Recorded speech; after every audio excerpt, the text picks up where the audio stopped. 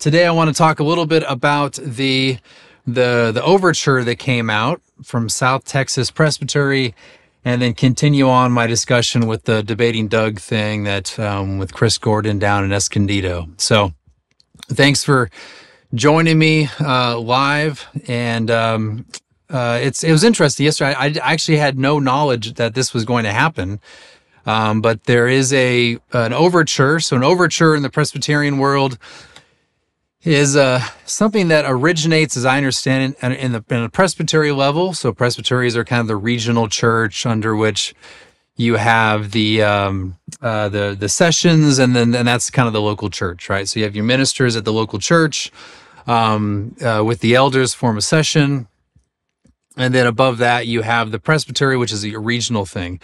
And so that's why this overture came from South Texas Presbytery of the PCA, Presbyterian Church in America. Should be of America, but that's, in America. And it's an overture is something, the broad category, I guess is essentially requesting at the presbytery level to do something.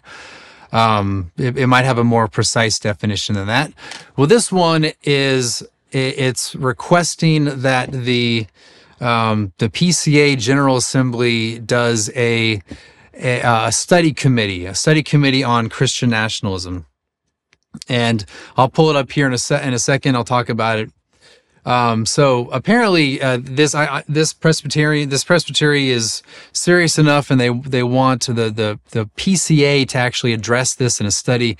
So as I understand, the product of a potential study committee is not technically binding, but it does have a lot of weight because in the Presbyterian world, you have layers of authority, and that document can easily inform sessions on their decisions.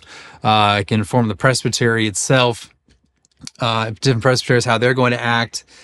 And so there's a lot of power kind of at the local, regional level, and then this can kind of, I think, empower them to do what they want with regard to Christian nationalism. I think it's very odd because the way it's worded. I'll go through it all, but yeah, let's just kind of jump into this. You guys can see a little bit of it. I actually can't see that very well.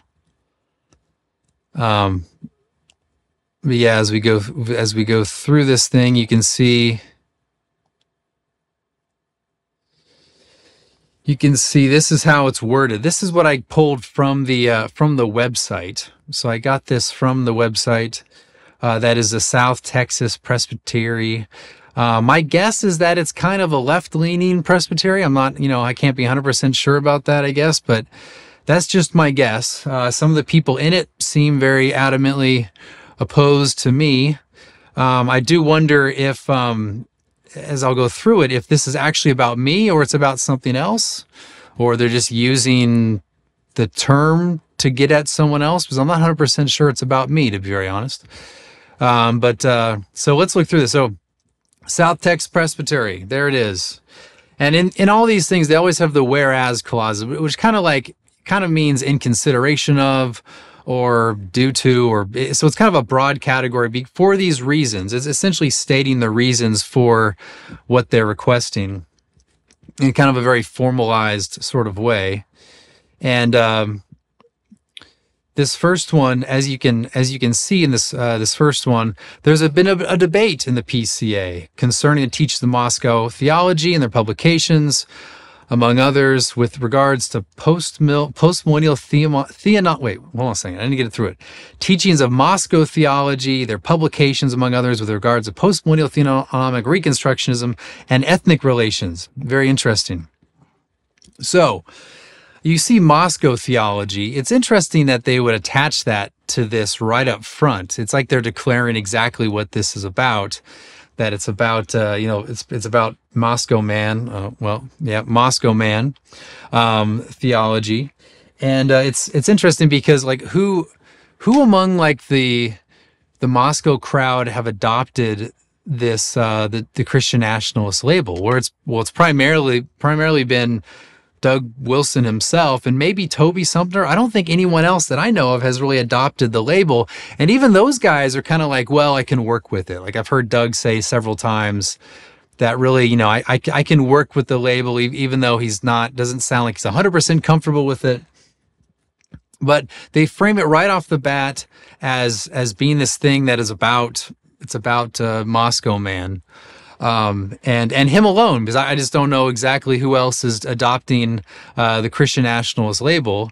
And then it goes on to mention other things, such as you can see the post-millennial theonomic reconstructionism. Which is fascinating, because I'm the guy who, among one other, among Andrew Isker and Andrew Torba, wrote a book on Christian nationalism. Doug did Mere Christendom, which kind of adopted the term in a way. But I'm not post-millennial theonomic reconstructionist. So you kind of want to right off the bat, like, is this really even about me at all? Or is this actually just a way to use the drama surrounding the term, or maybe some like hot takes that we've all made in the past, where you just pile them up and say, look what Moscow has produced. And then then they put a picture of Doug, and it's all about Doug Wilson. And that's the whole point of this. So really, finally the PCA, I mean, I think they've done Federal Vision reports and stuff like that at the Presbyterian and other levels, but have they really been able to get at the Moscow Man in a way? So I just don't know what exactly up front what this is about, because I don't really fit any of those molds. And another thing, they mentioned the ethnic thing, which is, as I understand it, the CREC, which is Doug Wilson's denomination, has done all sorts of ethnic, they've ethnic vainglory, all those things. So I don't know exactly what they're talking about there. The next whereas clause statement is they've been discussed publicly on the relation of church and state, national conservatism. That's interesting too, because I guess some people like Simon Klein and others have presented at the NatCon conference. Maybe that's what they're referring to. And they're sometimes identified under the broad term Christian nationalism, which may not be synonymous with other viewpoints. Okay. This is one of the fascinating things about the term. So I fully admit that like different people use it in different ways. And it's been fascinating to see kind of who adopts and who doesn't. Because I mean, this is one of the problems with this overture and using this broad term Christian nationalism, is that what exactly, we know something is happening. Like, we know something within the Reformed world is happening.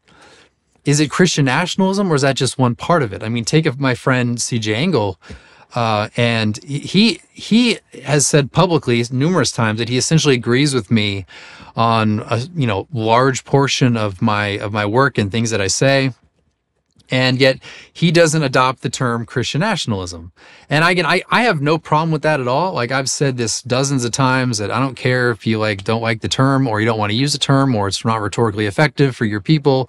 That's fine. I just want you to affirm the argument. So CJ agrees with me on a large section or large parts of my work, but doesn't identify as Christian national. So something something is happening in the Reformed world. So I wonder if what this overture is trying to do is try to say, hey, something's happening, and let's call it broad Christian nationalism.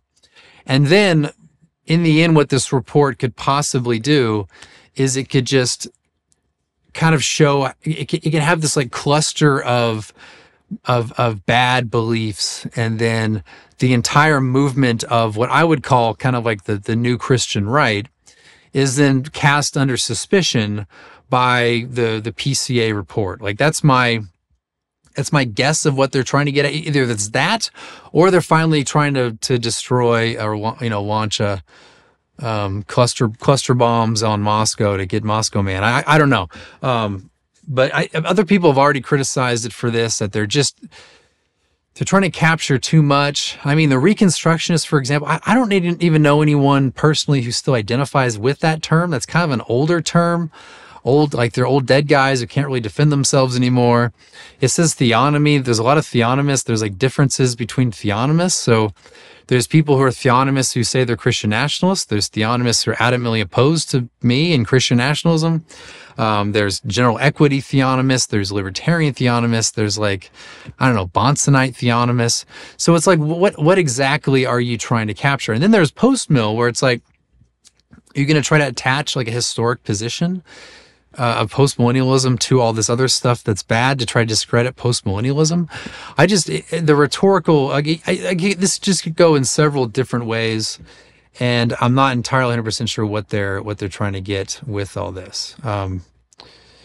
There is the other question as to whether this could even pass. So the way these things work is they start at the presbytery level, they go to General Assembly. The General Assembly, the Overture Committee takes it, and then they have a chance to modify it. And then if it passes the committee, then it goes to the General Assembly floor, where it's then debated and possibly modified, and then there's a vote, and then it passes.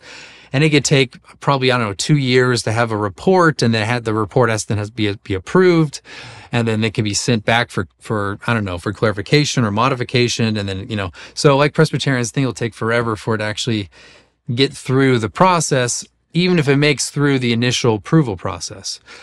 People I know and trust doubt that it could actually pass in the first place.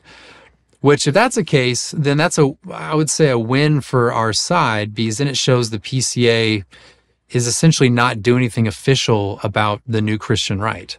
And I think what these South Texas guys are doing, they're signal to probably the more left-leaning guys within PCA that something needs to happen. We need to confront these guys.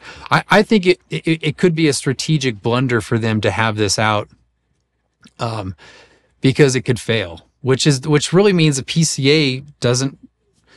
In a way, you can interpret that as they just don't care. Like they might care, but they don't care about it enough to go through this long process of trying to define these terms. I mean, even if they narrow it down to like Wolfean Christian nationalism, I mean, what are they going to say? Are they going to quote like Kevin DeYoung? He was very critical of the book, but he says, like right in front of the review, he says that Wolfe's retrieval project, that is pulling sources from 16th and 17th centuries, he says, in his words, largely correct.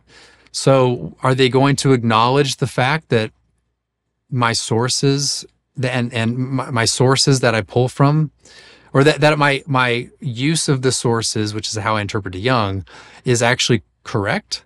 Are they then going to publish a report that casts suspicion on the Reformed tradition of the 16th and 17th centuries?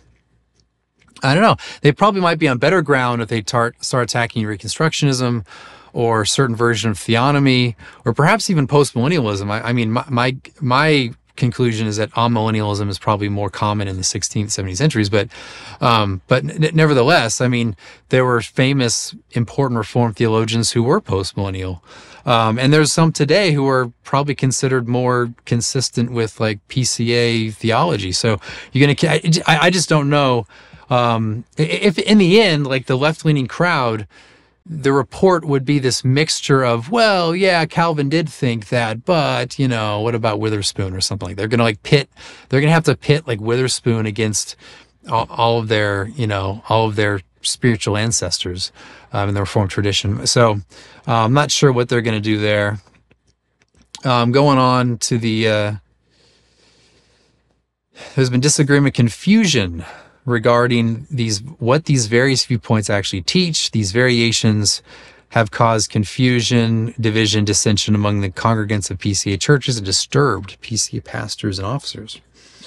All right, so these variations have caused confusion and division and dissension. This is like one of those rhetorical tactics, right? Where they essentially this action would cause like a tremendous amount of dissension, precisely because it's so broad that what is the report going to attack, cast suspicion upon, like Keller said, it's not so much what it says, it's what it does, right? So if Keller says that, he could affirm it in the, as it says in the letter, but he can't affirm it because of what it's doing, aren't people just going to interpret it as exactly what it's doing? You're going to say all the post-millennialists and PCA are now cast under the suspicion of, Moscow Man or something like that, or under the suspicion of Wolfe's, paleoconservatism. So it's, you're essentially going to cause division and dissension. But the thing is, like, to the left will accuse you of division. And then when they cause what appears to be division, they'll just say that they're just stating the truth, or they're just concerned. That's always how it goes. Like, you put like, they'll say, Wolfe's book has caused division, and then they'll do a report, cause division, and claim it's not division. They're just seeking answers. They just want the purity and the peace of the church. In the end, like, the peace of the church for the left is to essentially eliminate the right. I mean, you gotta keep that in mind. Like, in the end, it's like, it's not division because you're separating the dividers. It's like the intolerant tolerance of the left. It's the same sort of rhetorical move. Okay, let's see. You guys seeing down there? Okay. Disturb PCA pastors. That's interesting. It disturbs them. All right. They're concerned. The doctrines once taught under the heading of federal vision continue to change, adopt highly variable language, and even abrogate language formally expressed since the convening of the PCA ad interim study in the federal vision 2007. All right. So again, no one can accuse me of federal vision. I don't know. So again, like, I don't know that this is the irony thing. The most federal vision guys that I know, like Lightheart, are adamantly opposed to me. Like, even like Rich Lusk seems a little more open to me, I guess, but he's still very critical. So the people who are like actually federal vision are, I don't know if I'm assuming, I don't know if they still claim that, whatever. If anyone's federal vision, Lightheart's federal vision, right? So, those guys are opposed to me, but now there's things like the language is changing. Now it's going underground under terms like Christian nationalism. And now they're trying to appeal to sources in the Reformed tradition. It's all just kind of like silly, but I don't know. I'm not entirely sure what in even like Doug Wilson's political project, like his political theology, could be considered federal vision, unless there's some sort of like covenant of works thing. I don't know. I mean, that would be, I've never even thought, like, when I read his book and listen to him on these, like, on political topics, like, federal vision doesn't register in my mind when I hear him talk, but perhaps there is. I don't know.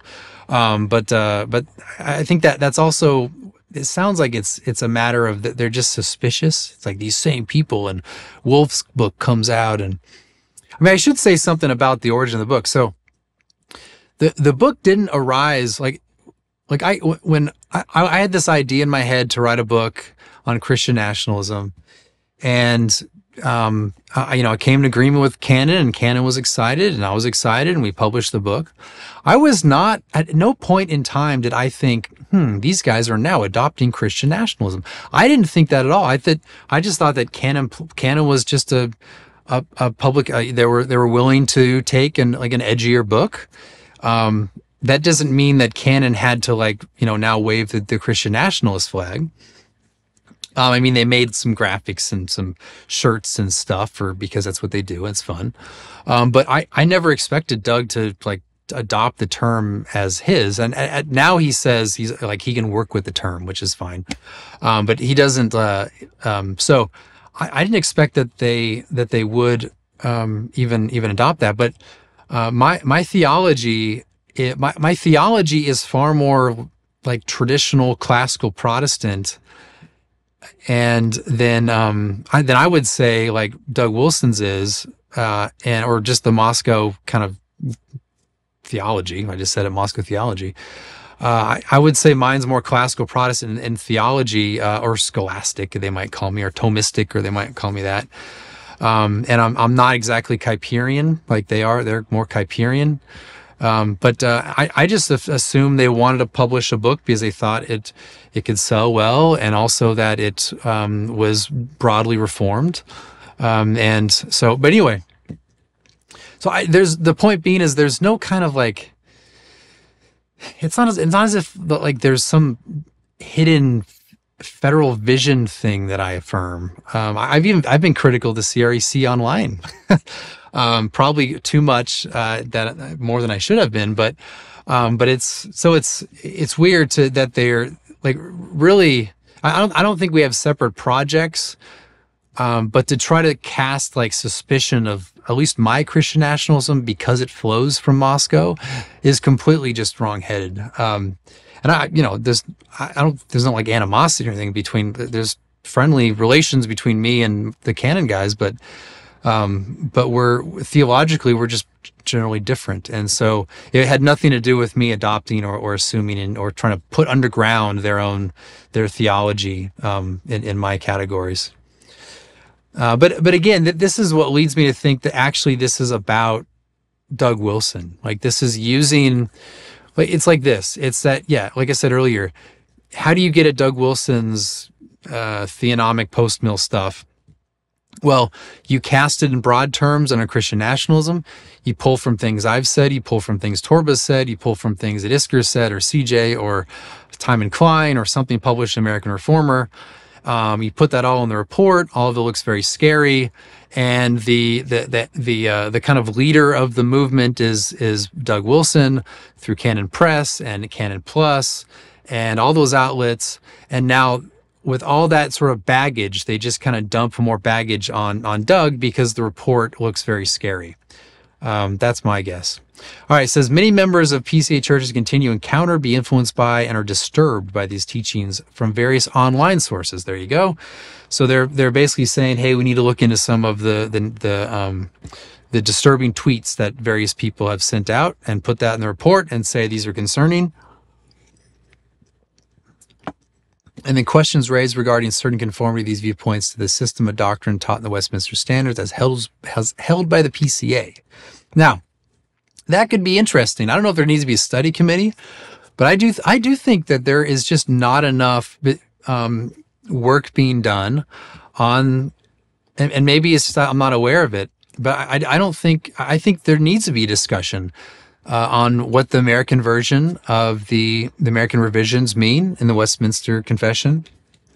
I wrote an article about a month or a few weeks ago in American Reformer on that, trying to show that you could actually affirm Christian civil order, you could punish blasphemy, you can have Sabbath laws under the American version. You can privilege Christianity. You can privilege Christianity to the point that you want to maintain the Christian nature of the state of the people. So you protect the people as a Christian people.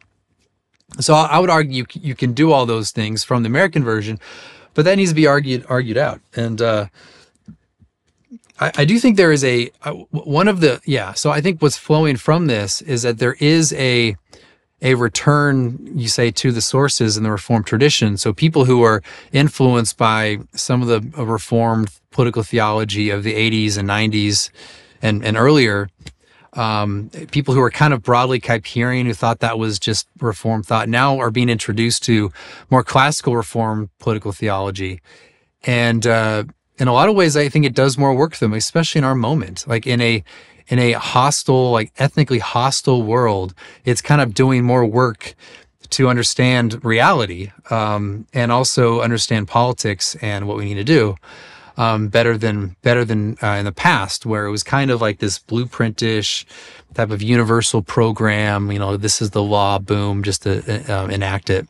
Whereas now politics is more of understanding of a human art that needs to be informed by theology, but also it has to be grounded in a people and a place and their way of life and tradition. So, and more than that, the classical Protestant categories of theology that come to inform all that and make it possible. So people are returning to that, which I think threatens some of the R2, like the Reformed modernist 2K guys. Because I said this in my last video. What's incredible about these guys is they were like, will unashamedly just quote the reformers, like, look, Calvin was two kingdoms. Look, Rutherford was two kingdoms. Look, Turretin and Althusius and all these guys were two kingdoms. And it's incredible because like the very next line that they quote is often a line saying, oh yeah, by the way, the civil magistrate should enforce true religion, punish heresy, blasphemy, all those things, protect the church through the civil sword. And it's just like, it's over their head. And then, but for too long, in reply, people would just reject the two kingdom theology of the reformers, and they jump into this kind of like Kuyperian, I don't know, like Reconstructionist or something thing. Like they would jump into that kind of Kuyperian one kingdom thing. And instead of going back, and now people are discovering, well, wait a second, like all of that theology in the past actually, Scott Clark, it should be embarrassing that you would list 20 guys in the Reformed tradition who affirm two kingdoms theology when all 20 guys also want civil magistrates to punish blasphemy, or have a Sabbath law, or do more than that. That should be funny. And I think it's funny whenever I see it. It's actually useful to me. Like there are times when I go to like Scott Clark's website, and he'll like, oh, look at these 20 guys who affirm. And then I got my references. You got the references. Now you go to the source. And again, like the next paragraph, next line, next page, it says exactly what you think it says. So thanks, Scott. I appreciate the work you've done for me. And the same thing with Van Drunen. Van Drunen seems like a nicer guy than Scott Clark, but Van Drunen does a whole work on natural law and the two kingdoms. And somehow that's supposed to make us affirm secularism and neutrality. And somehow, I don't know, it's bizarre stuff. How did I get on that? I don't even remember how I got on that stuff.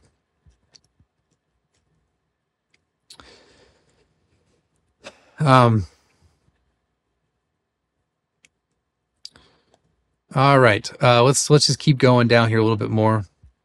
I don't know how I got on that stuff, but the point being is like all this could be interesting. Like it could be an interesting report if they focused on that, and it was actually like a balanced committee of people who are, I don't know, essentially secularists, and people who are, between people who are, what is it?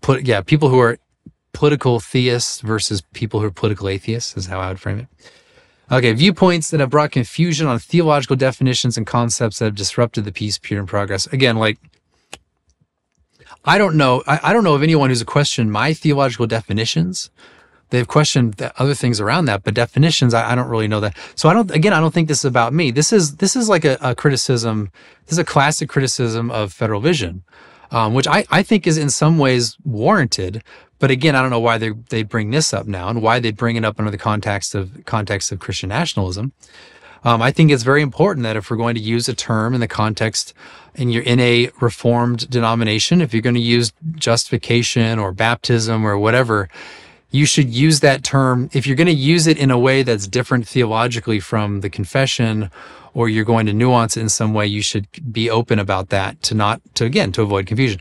I don't know where I did that. I don't know where Doug has done that in terms of his political theology.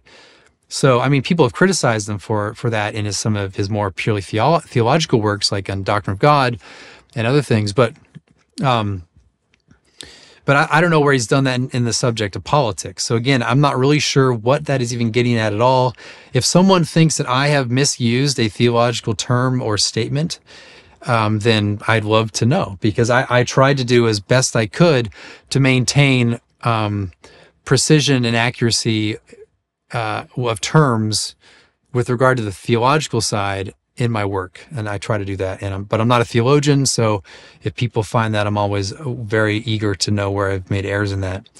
And then this is kind of the last thing. This is almost like not. I think it's last, but it's central. And it says church courts have the responsibility to determine questions of doctrine seriously, and in general to maintain truth and righteousness, condemning erroneous opinions which tend to bring injury to the peace, purity, and progress of the church.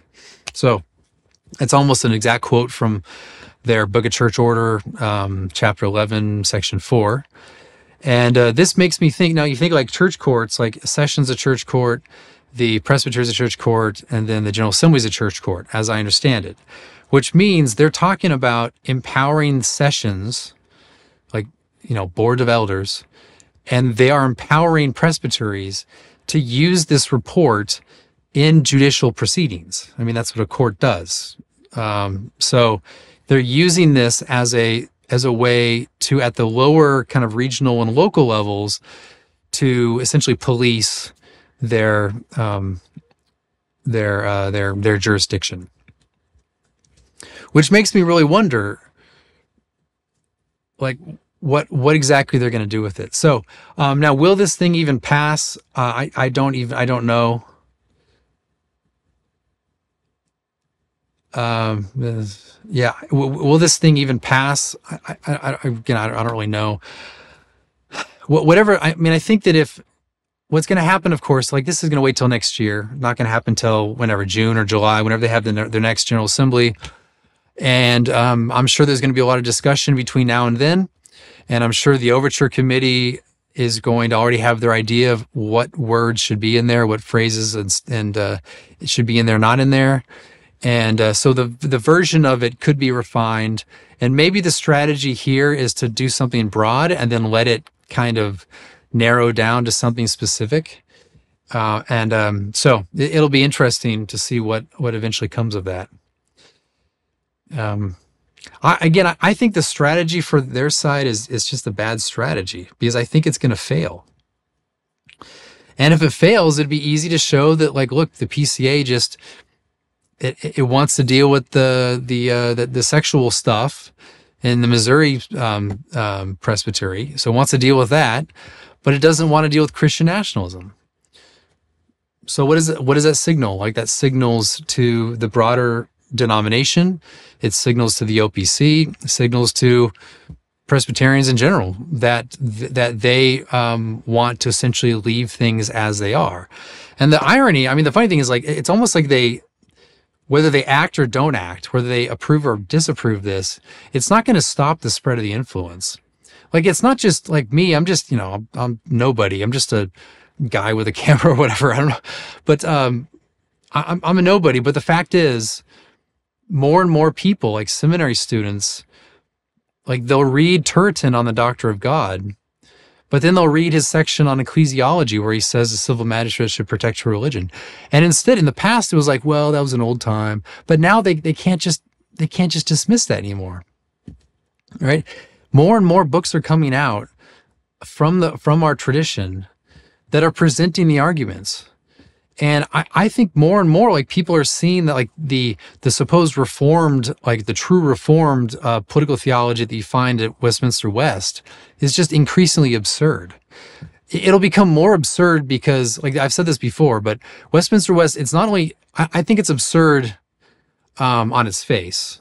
I think it's absurd I think it leads to doctrines you ought to reject. Like, I think it's antinomian in conclusion, in consequence, maybe not in principle, but in consequence. So therefore, if it is in consequence, if something happened antecedently that went wrong, I think also it was developed in a world in which Christianity could kind of coexist well. I mean, there was always kind of the spiritual battles going on, but you could kind of coexist. But what was that show in the 90s called, like, Seventh Heaven or something like that? Oh, is that what it was called? You guys can, something like that, where, like, even that, I mean, it was hokey and it was goofy and this probably wasn't very good, but there was, like, a positive portrayal of a minister and a regular family and going through their various kind of silly trials.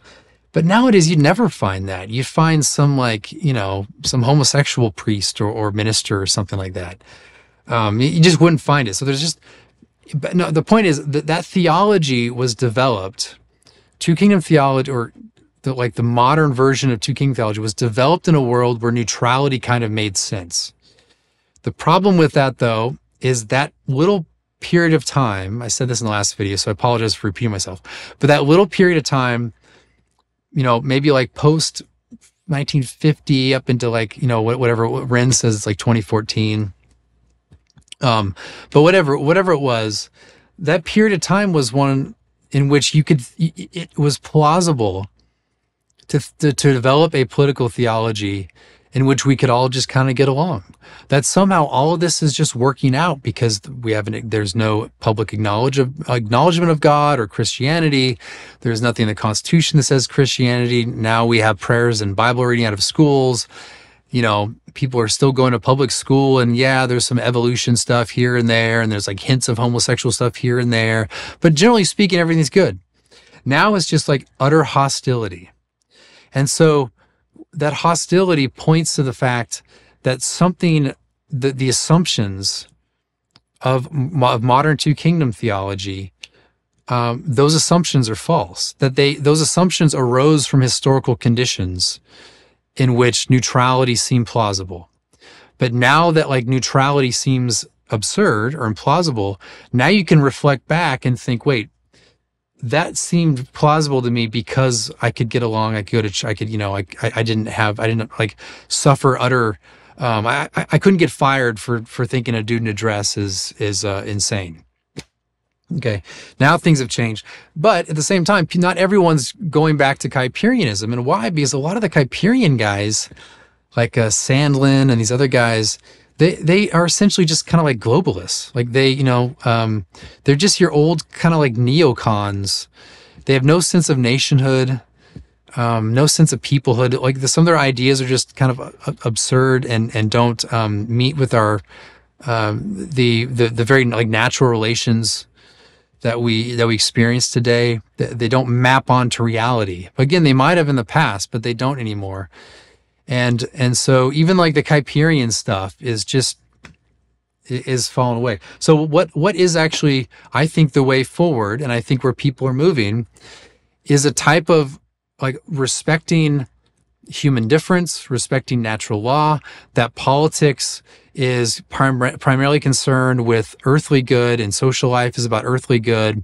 One part of earthly good is that it's naturally good to kind of be among people who are similar to you. So you can complete common projects, you can complete common good, you can actually pursue the common good. There's no like strife or misunderstanding. And that's all rooted in a type of understanding man as a human being, as a natural being, with natural limitations, with natural principles of sense of order, with natural needs. And you can't just like impose this kind of foreign theology. What's interesting is like from like the Kuyperians are in a way multiculturalists, and the radical two kingdom guys are also multiculturalists, and somehow they just meet together. I don't actually see a huge difference between like your David Bahnsen, Sandlin, and your Van Drunen. I know in the theology, the way they get there is different, but they strike me as both just neoconservatives. Like they're the typical neoconservatives of invade the world and invite the world. I don't know the big difference between them. They'll all be upset about that. But it's one reason why I think I've drawn the ire of both crowds, is that I'm trying to like separate. I'm trying to say that grace assumes nature, doesn't destroy it. You know, it doesn't like grace doesn't suddenly say, hey, nations, yeah, just invite the world and then we can evangelize them and everything's just, kumbaya, and so anyway, again, different world. I don't know how I got into that, but here we go. Is there anything left here? It gets down to the bottom there, bound to the, where is it? Is it more? Yeah. So thus be resolved, overtures, study the political developments of federal vision theology. The political developments of federal vision theology to study the above named viewpoints and their formulations and similar viewpoints deemed necessary by the committee. I don't, the only federal vision people, and like Doug Wilson's even denied that term. I mean, whenever I hear like Toby talk about theology, he always just strikes me as a post-mill classical Protestant. Maybe I'm wrong, but like Toby Sumter strikes me as just a Westminster guy who's post-mill, who is kind of okay with natural law, but not totally. It's kind of like mixed with some Kuyperianism. So I don't know where this federal, and then like Doug Wilson, like he says he's FV light, or if not at all. So and then like Peter Leithart repudiates Christian national. I just don't. Very, very strange to me. I don't get it.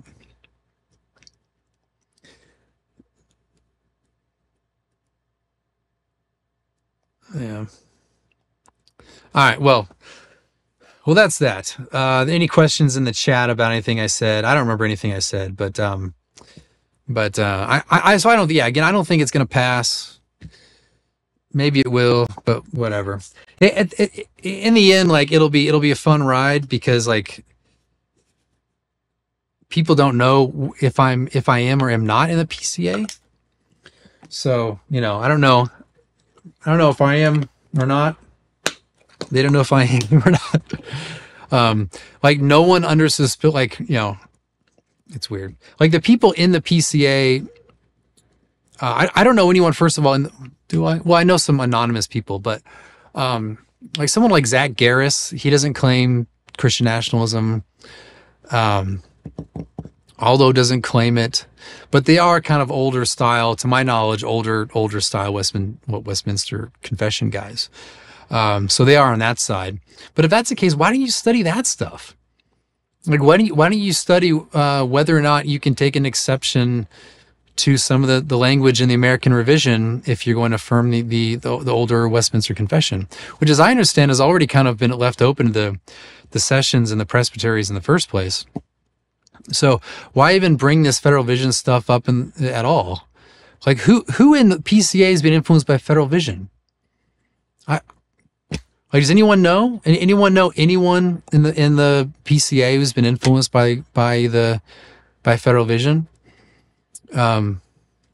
Maybe I'm sure there's some theonomists, but you don't have to be FV if you're a theonomist. You don't have to be FV if you're postmillennialist. I guess even Reconstructionists. I don't know who claims that anymore, but yeah. All right. Well, I got, let's see. I don't think I was able to get this to work, but what I want to go to now, if I can get this to work, I might have to switch over to my other headphones. I want to go to some of the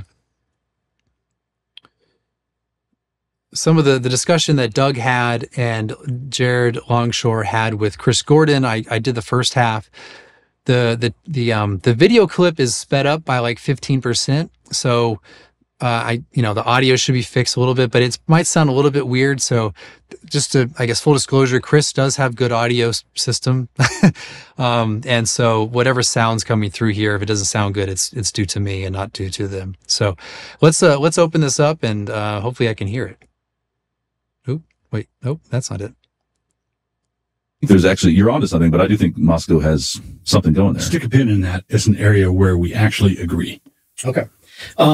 Yeah, I mean, Wolfe, how's the loss of cultural Christianity going for you? How much effort and time do you and your Christian friends devote to protecting yourselves and your children and grandchildren? How much space in your church bookshop is taken up with resources to resist the evil in modern secular life? The absence of cultural Christianity has brought hostility, not neutrality. Okay. How's it going for you? I was never promised it's going to go well in this life. So all right. So right there, he's actually quoting me. He's quoting my book. That's in my chapter on cultural Christianity. And yeah, I'm saying one of my arguments was that, like, look around you. Like, if you're older than me, if you're 50 or 60, yeah, I mean, 70, 80s and were bad. But that was also located in places like California, excuse me, and the bigger cities. And so you most likely grew up in a decent place where I grew up in California, and my street was full of a bunch of decent folks who were not trying to trans, or there's no talk of gayness. I mean, some people were more, like, I guess, liberal, but I mean, Bill Clinton in the 90s, just wanted higher taxes. I mean, there's more than that, of course, but like, just in hindsight, like, reflect on Bill Clinton's presidency, and you're like, yeah, of course, like, the Oval Office stuff was bad, but in terms of policy, it wasn't horrible. In fact, the left despises Bill Clinton because he did, like, welfare reform, he did criminal justice reform. I think he raised capital gains tax, but whatever. I mean, it's just like, reflect back on the politics, and you listen to Rush Limbaugh in the 90s, and it's about how Bill Clinton is a communist or a socialist because they want higher taxes. or CNN is Communist News Network because they want higher taxes. I mean, there's other stuff going on too. I'm not trying to like downplay that, but it's just, but now we live in, how is it going? Like, how is their assumptions about neutral world, how has it turned out? It's turned out into a disaster. And then he says here, we're not promised that there won't be suffering. There's no promise that there'll be no suffering for a Christian. I don't know why that contradicts anything I said. As I said in my previous videos, like, we have powers ordained of God for our good. And those powers are designed to alleviate suffering. So yes, there is a way in which suffering, which is suffering in itself is a sort of evil, that evil can be used for good. Absolutely, right? It is not good to suffer, and yet there in itself, and yet there is good that can arise from it. If suffering was an unqualified good, then you ought to pursue suffering. You ought to pursue to suffer. More than that, if suffering is an unqualified good, then you ought to pray for your Christian brothers and sisters to suffer. Like, we pray so that people, Christians in North Korea, in China, elsewhere in the world, we pray for people in Ukraine and Russia. We've prayed for them to not be persecuted, that they can live in peace and harmony, that they can worship God undisturbed and unmolested. What are we asking? We're asking for them not to suffer. So again, if suffering is an unqualified good, then we ought to actually pray for their good, which means requesting God that they would suffer. Or the same thing to us. But since suffering is a qualified good, that it's used by God for our good, we use the powers ordained to us, these earthly powers, to seek to alleviate the suffering. That's why we do politics. So if there is, again, I mentioned before, like, Presbyterians tend to have this, like, we not so much we have it together, but they tend to be kind of exceptional Christians in terms of their sense of the world and their ability to kind of avoid things. They have their private schools, right? They usually have more money. Like, Presbyterians in terms of class, like Anglicans and Presbyterians tend to be more middle upper class. Baptists tend to be lower class in terms of socioeconomic status. And so we tend to think, oh, we have it together. But then what about the neighbor who, he's baptized, walked down the aisle when he was 12 years old, never went back to church. He'll say he's a born again Christian. He's a cultural Christian, decent guy. He has kids, doesn't know any better. Just let the kids be on the phone, let their kids watch television all day. Doesn't know any better. And those are average people. Like, those are the average people who are not going to walk into your Presbyterian church, unfortunately, right? They're not going to do that. So how do we love our neighbor? Like, if we are, we can endure the suffering because we have money, and look at I was going to talk about Chris's setup there. You have no idea how much money that setup cost. I mean, the speaker behind him, I have one of those speakers, the Marshall speaker. That one I think is like a $300 and something speaker. So, okay, I'll get into that probably a little later. But what about that person next door who's kind of the nominal Christian? Don't we have any obligation? Yeah, we could say they're not true Christians, but they are closer to God than your Hindu neighbor. They're closer to God than your Muslim neighbor. Now, they could certainly become a Christian like that. I'm not doubting that. But in terms of like closeness to God, hey man, you were baptized when you're 12. God's calling you to faithfulness. Like, you need to repent and believe.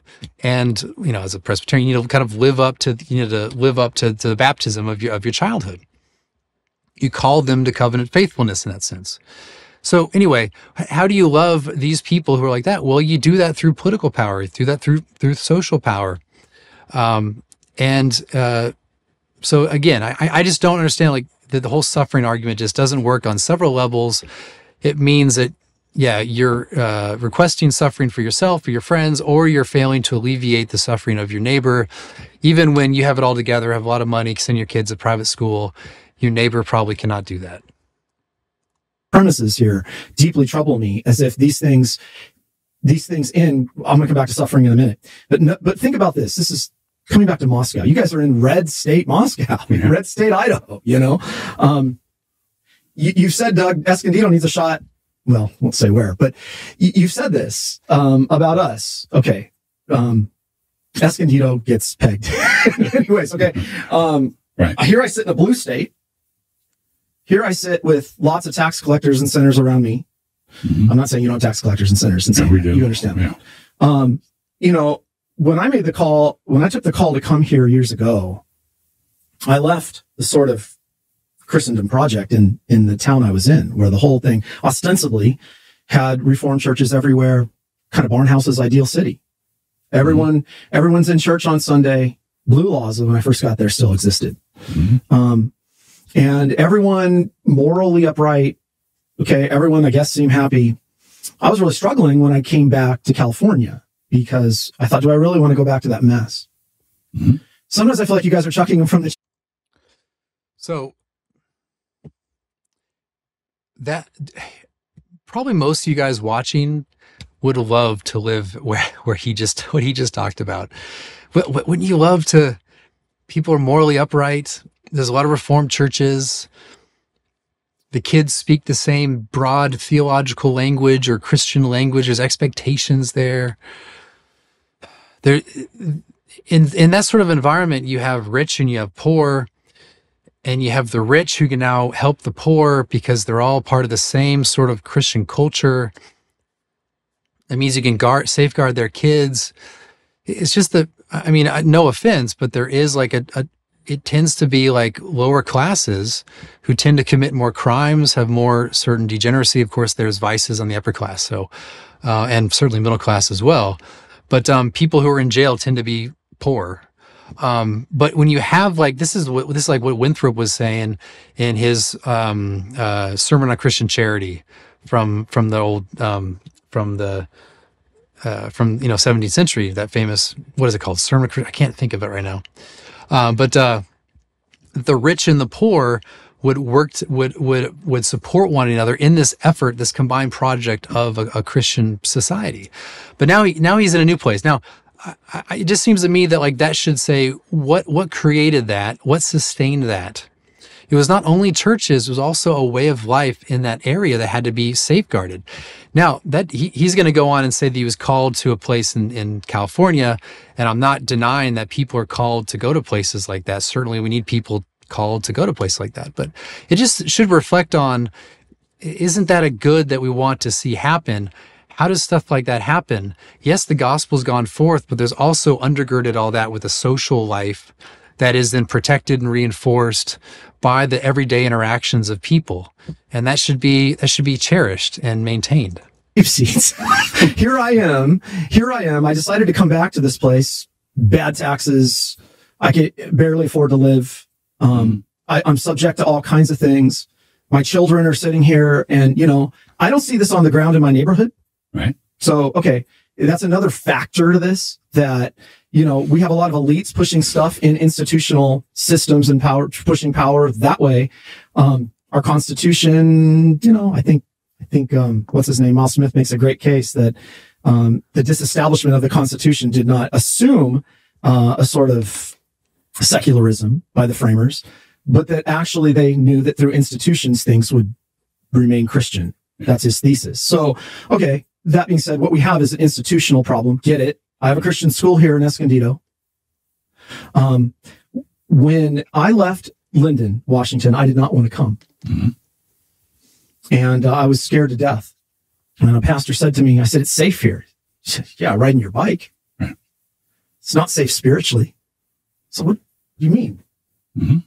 It is not safe here spiritually. This was the most Christianized town I'd ever seen. It whips Moscow, by the way. And I come back here into pagan land, and my kids have flourished. Mm-hmm. So I don't have this panic. Now, granted, I have a community. We build a community. It's a wonderful community. But I'm not in this panic mode, and I think this is the kind of perspective Christians need to have through this. I realize that you've granted this to me. All right. So I don't know Chris's situation. He says he can barely afford to live. As someone who has dabbled, at least lately, in studio equipment, I'm looking, I don't know, I'm guessing this is his studio thing. He's got he's got 3 cameras, okay, which means he has 3 lenses. They look like decent cameras, which means that's a lot, thousands of dollars. Maybe he rented them, so maybe he rents, but you know. That means he's got 3 different microphones that cost at least $400 or $500. They're DSLR, which means they're connected to an interface, which costs a lot of money. Someone's done post-production. It looks great, sounds great. Huge production value, a lot of money. The speaker behind him is $300 something. Now, so I don't know like his financial situation, but all I'm saying is, again, there's a Presbyterian thing. We're upper middle class folks. We have our Christian school. We have our little bubble, and we're just doing fine. I mean, if you're in Escondido, it's like surrounded by it's got the seminary. A lot of people stay local to the seminary. Usually there's larger churches in the area around a seminary. There's usually, famous seminary professors who are also ministers, and you go to that. So it's, kind of a community develops, but it's Presbyterian. So it's kind of insulated. And it's usually has more money. And, but I just don't like contrast with that where he came from, where he says like it's spiritually dangerous, which I would doubt. I understand there is there is a downside to cultural Christianity, which I acknowledge in the book. But it's in that society, like he said, everyone's moral and decent. Kids can ride their bikes around their neighborhoods and go miles around and know people. And it's kind of like my childhood was a lot like that. We weren't rich. My mom was amazing, and she struggled to make amazing childhood for me. So, and my dad as well. But you kind of have that. And now it sounds like he doesn't really have that anymore. He kind of has a little Presbyterian community, whatever.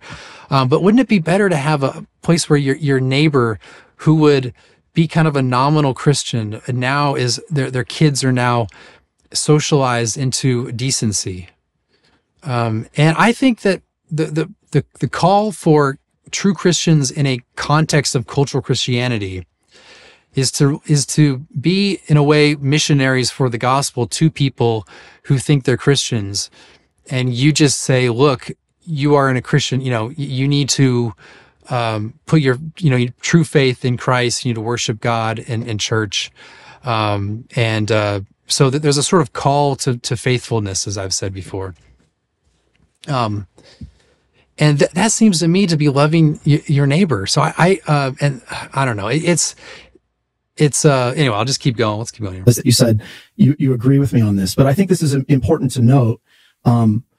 We have a calling in this life, in our mission as Christians in the culture, and our calling to be witnesses to the ends of the earth with the gospel.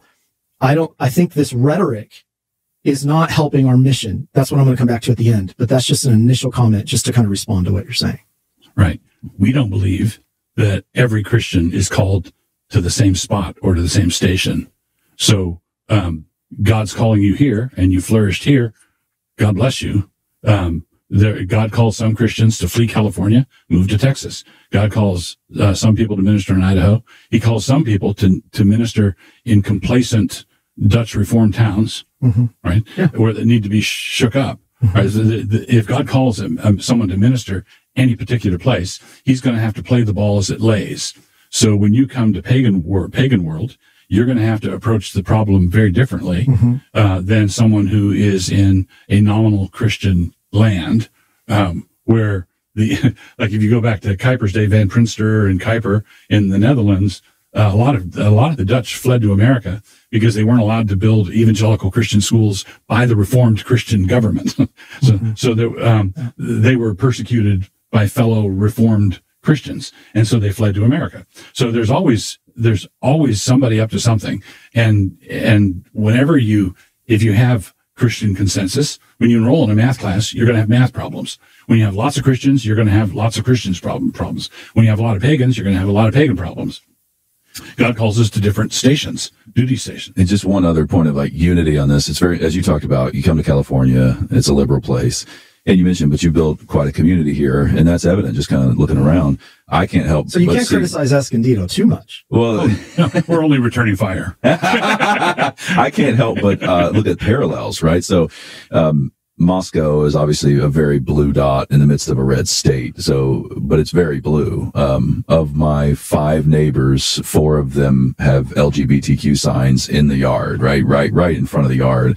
Doug can't walk down Main Street without getting cussed out, like, and flicked off. So there's like, but what's happened is there's quite a community that's built up, and it's very similar. I mean, it's the way the church always is. I just mark that as a point of unity. There will always be, the people of God, a Goshen-like blessing of God amidst, a darkness. Maybe the question, maybe the debate or the difference is thinking about who's going to kind of push against who and who's going to win overall. But I just point out there is actually a similarity. Yeah. Okay. Fair enough. I wanted to talk a little bit about, I think I'm going to move down. Maybe this will come back, but I think it was Gabe interviewing Paul Miller was talking about, I think it was, Yeah, I'll say something about, I've spent a few days in Moscow. I was very impressed by everyone there. It's one thing I'm impressed by the CREC churches is they do have a type of embattled mentality, and they see their churches as not only a worshiping body, but also a network of mutual support. So the CREC church near me, up near Cary, is very much like that. And I appreciate that they have a sense of mission, that this is like they are a type of like they are an embattled in a way an embattled community, and they help each other out. And I think that's what we're going to need going forward. Business. If you own a business, you would bring one of those young guys in as an employee. And then he's safe and secure, building skills. He can kind of say what he wants. He can be a Christian in the workplace and not have to kind of bite his tongue when they go through the diversity training, the DEI training and all that. So I think that there definitely is something going on that's great within CREC in that regard. It was about a situation in San Francisco. Don't you want society ruled according to God's law? I think that's the sort of fallacy of false dilemma that I worry about. I think it's important just for me to say, I don't want to get into we're going to come back to this again, but I want to say this, that it is important that we believe that society, because there is a moral law of God, that society itself, Christians, as they exercise being Christians and influencing institutions and influencing people with their convictions, we want society ordered morally. I think I want to say that because I think sometimes, at least from the Escondido side, David Van Drunen, Kuyper spear sovereignty, right? I think he was brilliant. I like his spear sovereignty. I think it's important. He does say some things I'll read here in a moment, but that spear sovereignty each has its own place. I worry about the theonomic vision of postmillennialism. We're Kuyperians. Okay. But you're theonomic. Well, and Kuyperian. Yeah, that's not totally consistent Kuyperian. But anyways. So basically we are not card-carrying Reconstructionists from the 80s. Back in the 80s, I read a boatload of Rushdoony and Bonson and North and others, and learned a lot from them. But I'm not a card-carrying Reconstructionist, and I am Kuyperian. So I don't believe in a reformed version of Iran's Ayatollahs. I believe in sphere sovereignty. I believe in the lordship of Christ overall. But I believe it is decentralized. There's separation of church and state. There are also separation of other lesser spheres, schools and whatnot. So I'm happy with the Kuyperian label. I wouldn't agree with everything Kuyper wrote, but I'm basically a Kuyperian. Well, unfortunately, Wolfe's not. Yeah. Well, yeah. Wolfe is a Thomist, and he doesn't seem to grasp the importance of that separation in terms of the sovereignty of each sphere. Right. That's definitely going on. And I just add here as everybody. Yeah, interesting. I'm the Thomist. Whenever I hear Thomist, I just, it's interesting. I would just say I'm just classical Protestant. But even within like a sphere sovereignty arrangement, let's just, within the church itself as an ecclesial body, I would affirm that they preach the word. So essentially they have the oracles of God for eternal life. They preach the word, they administer the sacraments, they do church discipline as a spiritual act. They have the keys of the kingdom, so that's all within the church realm. Function through the sacred office of church minister, and the principal role of the church is to provide the spiritual goods conducive to eternal life. Okay, so that's the function of the church. If we want to say that's like they're sovereign in that, meaning that the state cannot introduce, force you to do certain ceremonies.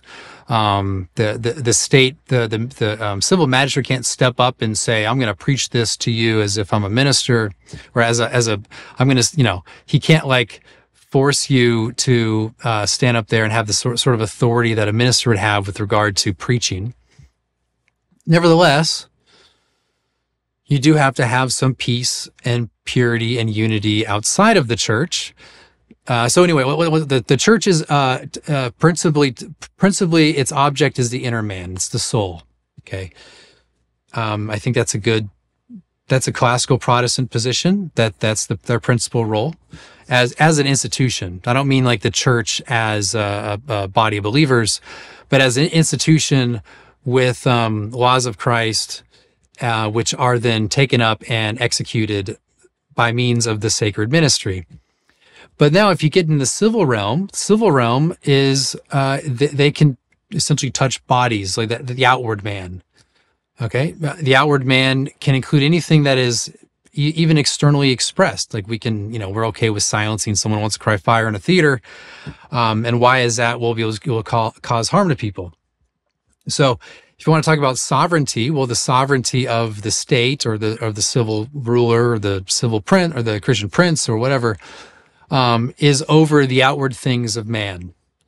But some things that are outward can have inward effects. Some things that are outward, some things that were originally inward that were expressed outwardly, let's say like a call to revolution. Like you might in your head think, well, we need to go do a violent revolution right now. We need to overthrow the government. But you can believe that in your heart all day long, and the civil ruler can't do anything about it because, one, he doesn't know you believe it. And even if he did know you believe it, he couldn't change your mind by whipping you because inward beliefs are a matter of persuasion.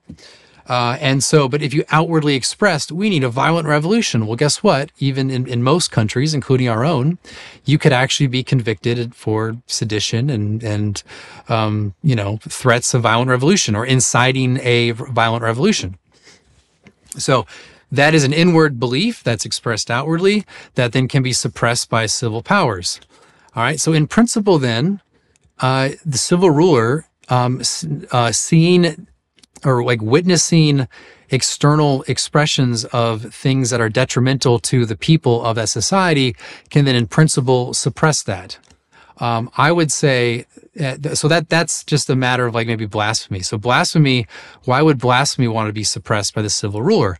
Well, even apart from the soul, blasphemy is undermining the very foundation of political order.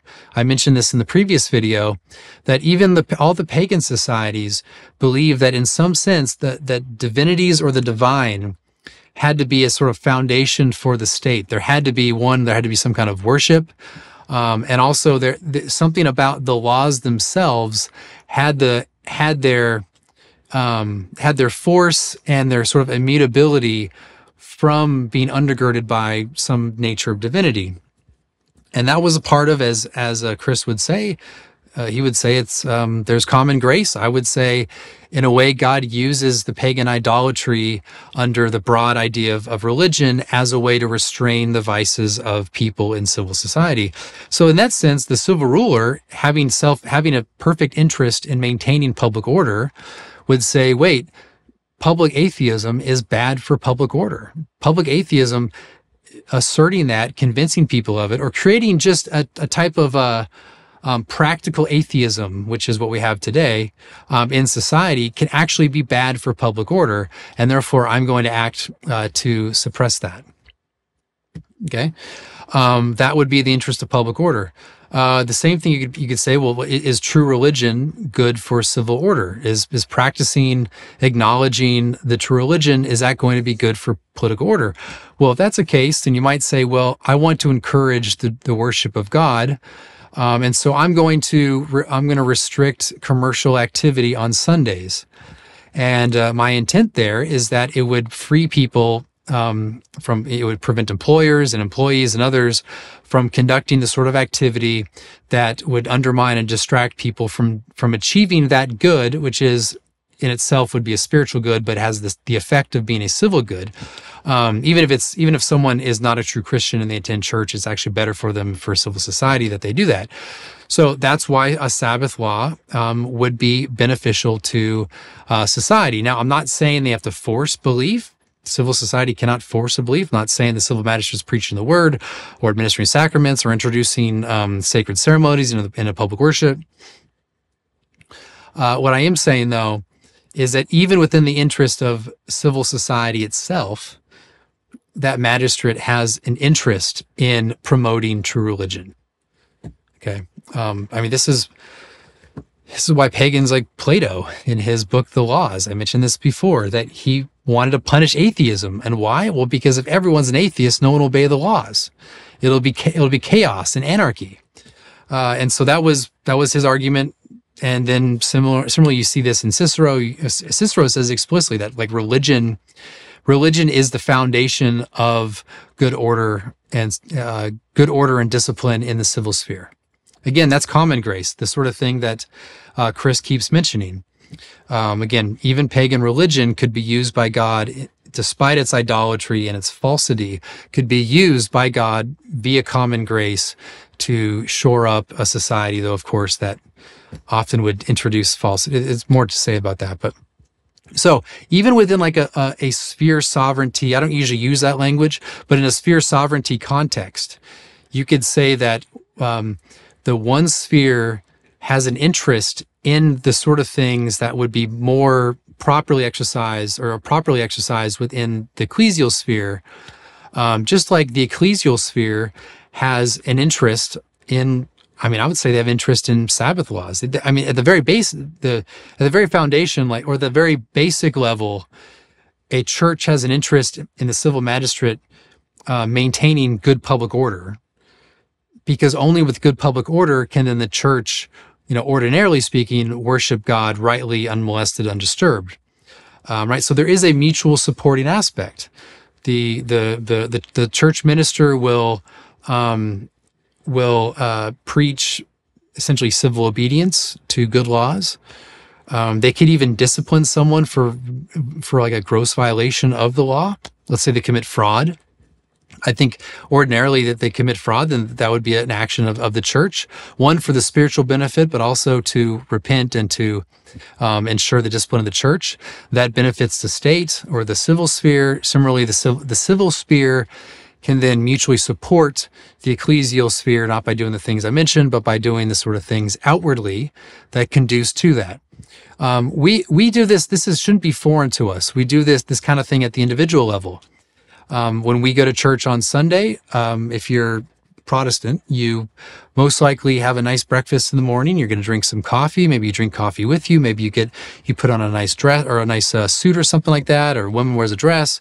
Whatever. You make sure there's gas in the car on Saturday. Whatever it is, you do things outwardly that prepare you for worship. You don't want to be in the middle of church and suddenly be starving, or be utterly of thirst. All you can think about is that next drink of water, or whatever it is, right? So we do things for the body to aid the activity of the soul in church. The same thing would be true of the body politic, that the civil magistrate or the civil ruler, he can only touch and affect the outward man, and yet the outward man is a support for the inward man. The outward body politic is a support for the inward, the inner body politic. And so this is just classical Reformed. This is even like Roman Catholic stuff. There's differences there, but this is just basic stuff. And I think the Kuyperian again, like I don't think Kuyper would disagree with that, any of that. There is like this is why I don't like the sovereignty language, because it depends on what you mean by sovereignty. Sovereignty over the inward man as a direct action, that's the church. Sovereignty over the outward man, principally as a direct action, that's the civil state. But again, as I've said, you don't want to separate the inner and the outer. You can't separate the inner and the outer. We're not like these dualistic beings such that the body has no relation to the soul or the soul has no relation to the body. And so the civil magistrate, as in charge of the body politic, should act within its power and within prudence, given the circumstances, to arrange the outward such that it conduces to the inward.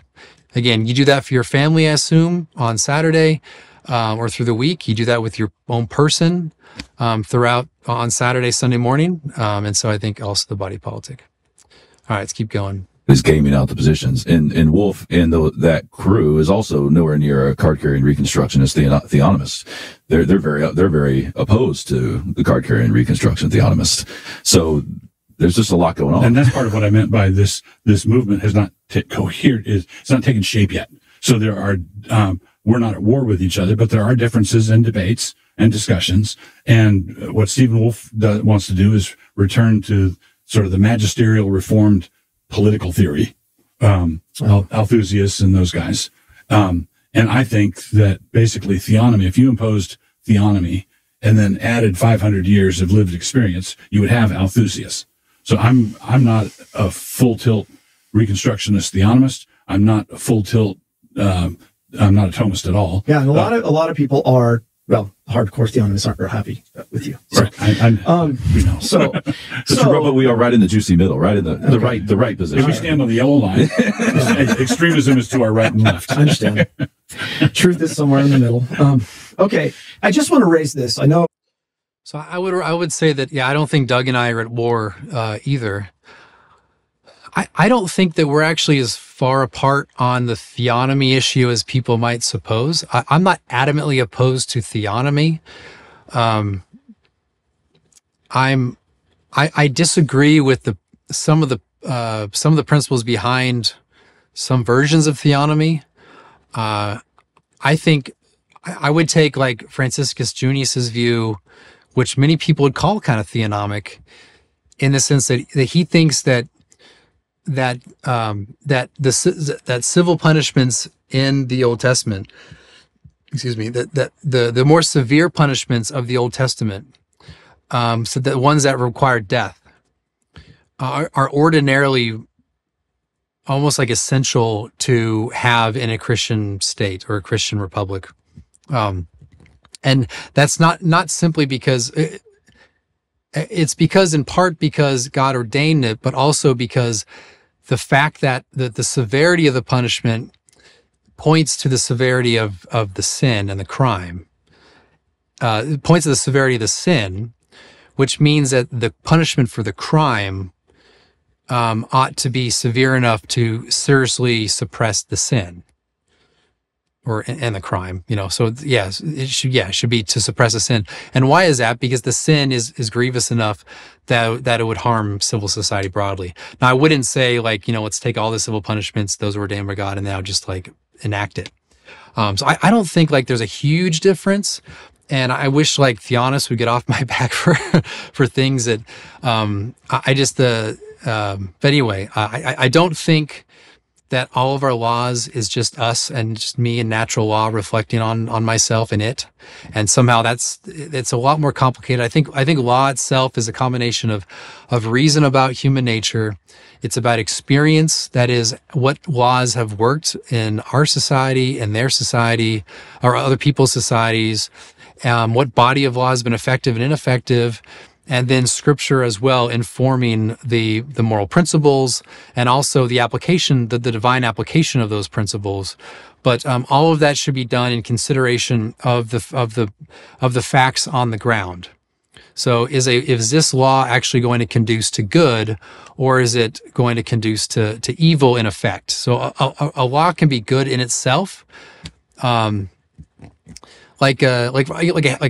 think like a law that suppresses heresy would be good, is good in itself. But if that were introduced in our society now, it would end up being so ineffective and embarrassing it wouldn't work, and it would probably cause more evil than good. And so I would not be in favor of introducing a heresy law, for the fact of the matter that it wouldn't be obeyed.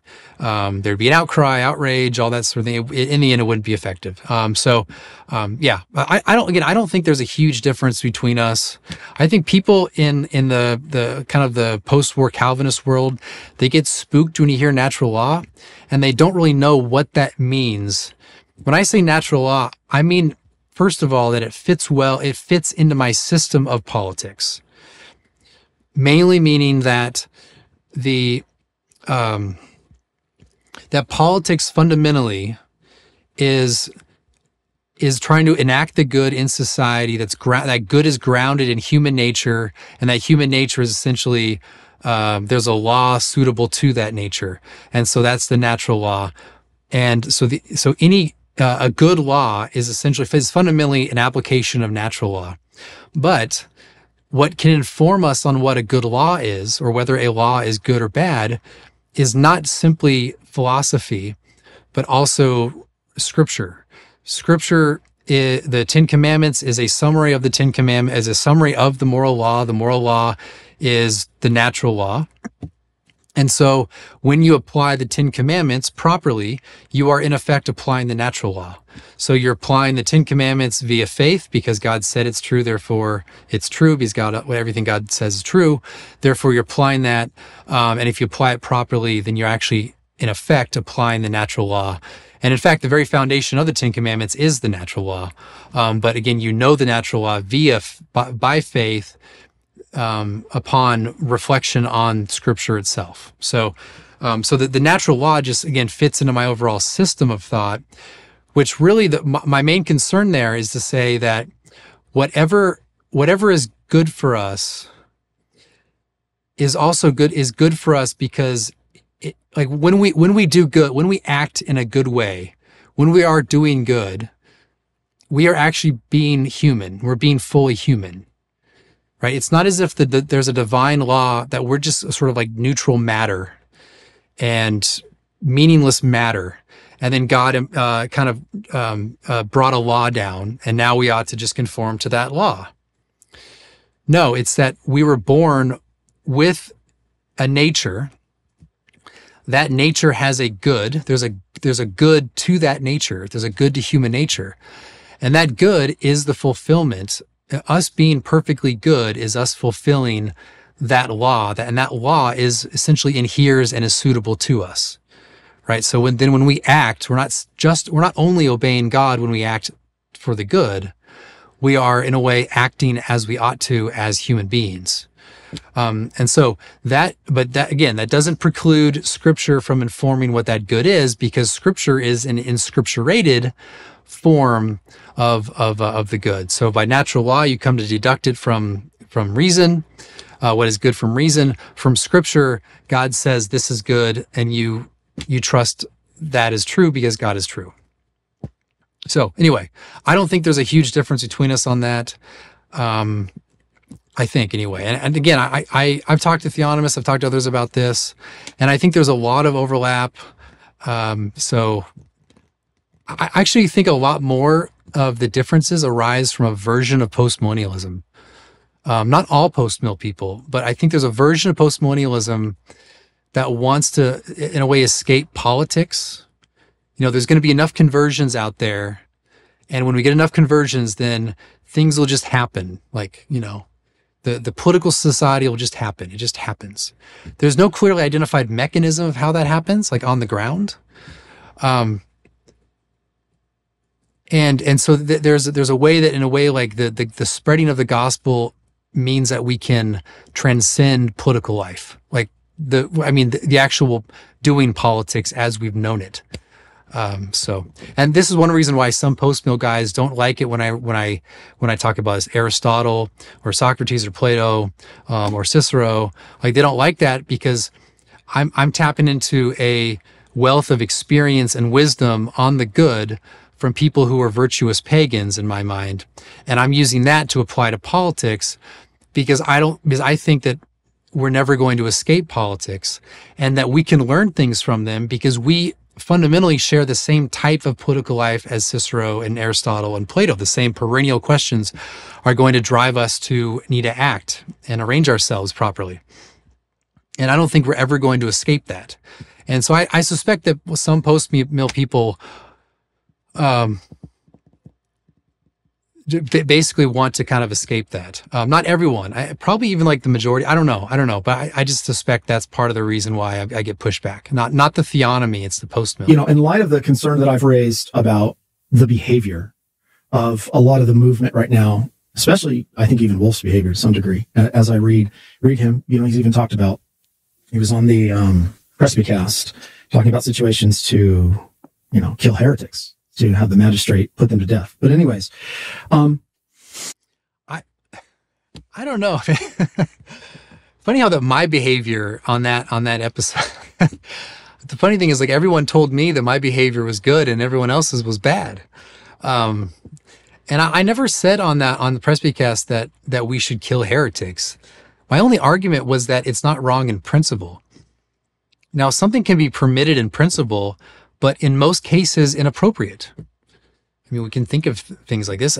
So in our society, like I said earlier, you can't do, I think in principle it's fine, because someone who's in gross heresy in a certain society can seriously influence people and damage their soul. And so you suppress it. And of course you should go through the normal reform process, which even Calvin did with Servetus, which was that you appeal to them and essentially try to persuade them out of it. For a long time, the ministers go forth first to persuade. I mean, first the civil magistrate says, no, stop it. Then the church minister goes in and says, we're going to reform, we're going to persuade you out of it. If they persist, and they persist to try to harm the souls of people, then I think it's fair that they can be, banished and other things. Now, again, that there's conditions for that. One, is it actually going to conduce to good in society? And the other thing, does it fit the constitutional parameters established for the state to act? So I think if you're in a constitutional system and you are elected in that system, and that system says in some effect you are not allowed to punish heresy, then you shouldn't punish heresy, because you're elected in a system. And so like in our system, we have the First Amendment that constrains Congress. Now you might have a majority Presbyterians in Congress, and they really want to pass some sort of some sort of new covenant with the nation and make everything Presbyterian. Well, they're bound by the First Amendment being in Congress. And so it wouldn't be wrong in itself. It would be wrong because it violates the established order that has been established by the people to constrain power. So in our system, it wouldn't be appropriate. If there was like a constitutional amendment that said, the states could do it or whatever, then that's different. But so I think this is just it's a wide misunderstanding. If you read the book carefully enough, I say this over and over and over, that sometimes some things are less appropriate than others. My only regret, or one of my regrets from the book, is not talking enough about constitutionalism. And that would, if I ever get to revise it again, I'll probably in the Christian Prince chapter, or maybe do like a part 2 where I talk about power in relation to constitutionalism, which I think is something I neglected to do. Yeah. I think one of the things that helps us in this regard is the terrible attitude, not helps us, but that concerns me, is the terrible attitude toward governing situations that we've had.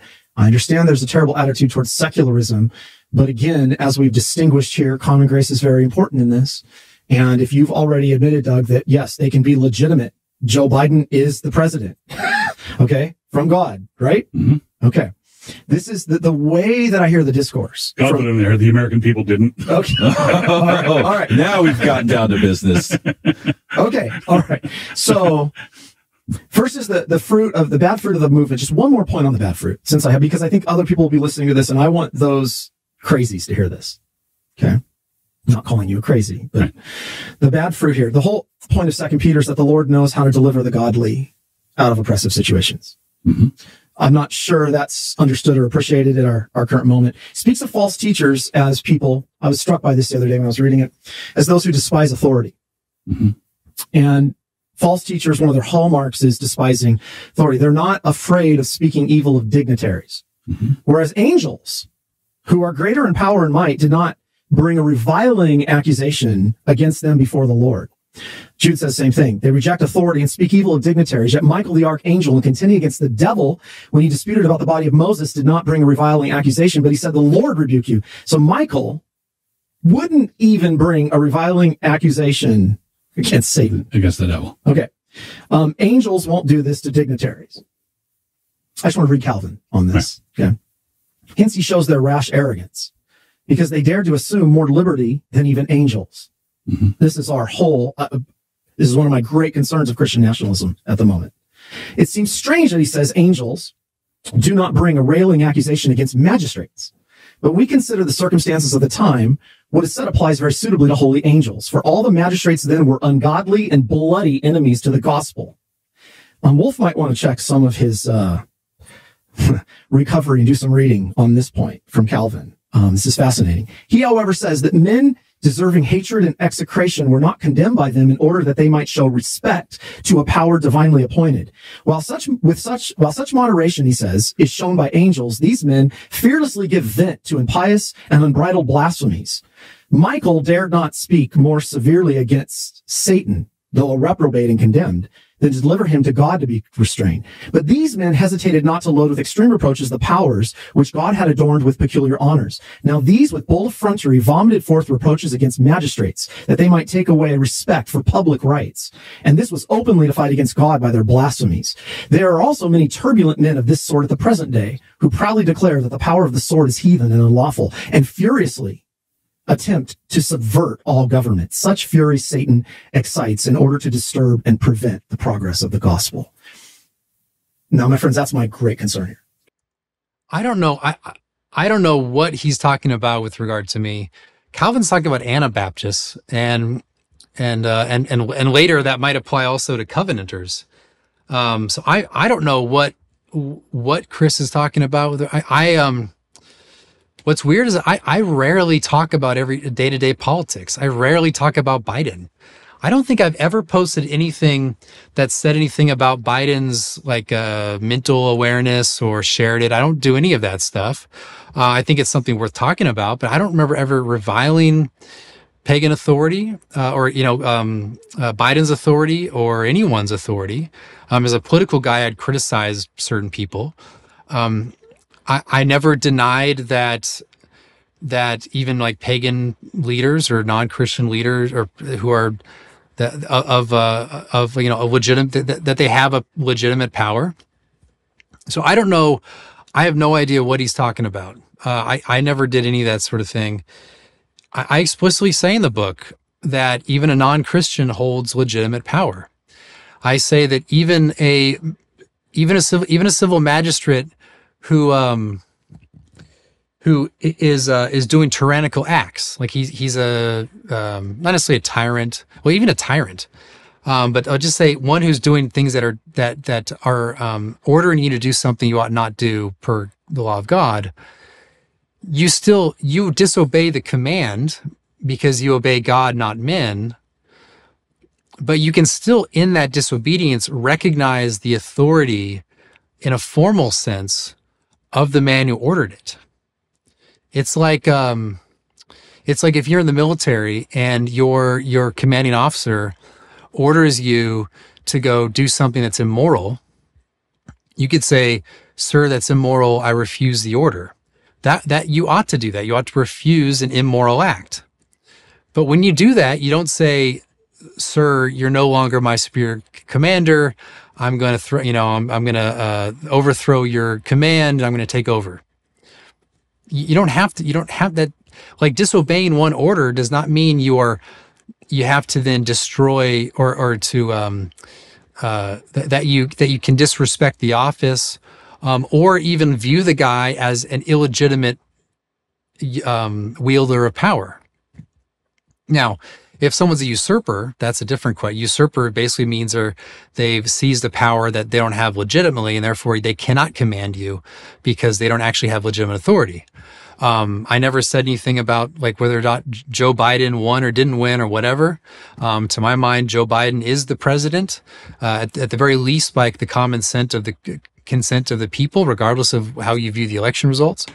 And so, yeah, he has the authority. He has the authority of God. Nevertheless, when he commands something that is evil, you disobey. And at the same time, you say, no, sir, I'm not going to do it. Or you say, Mr. President, I am not going to obey that order.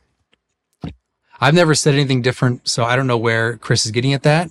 He did say, to Chris's defense, I guess, he did say that afterwards, he did feel like he went after me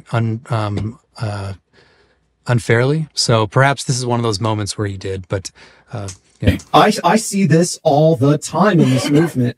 And I believe, Doug, since you're a spearhead, you have a responsibility, just like I have a responsibility, to speak to these things and calm these people down instead of blowtorch things. So that's Anabaptism. And they took over Munster in the 1530s and throughout the government. That's what we're seeing in Christian nationalism are Anabaptist tendencies to the extreme. No, no. I've never seen, I mean, there might be some like Christian nationalists on my side who have kind of reflected on whether or not rebellion, like an active revolution, would be justified. I mean, our American founding was a revolution. We said, no, thank you, King, and we're going to be our own people now. And we fought a war for it. Now you could say that's good or bad.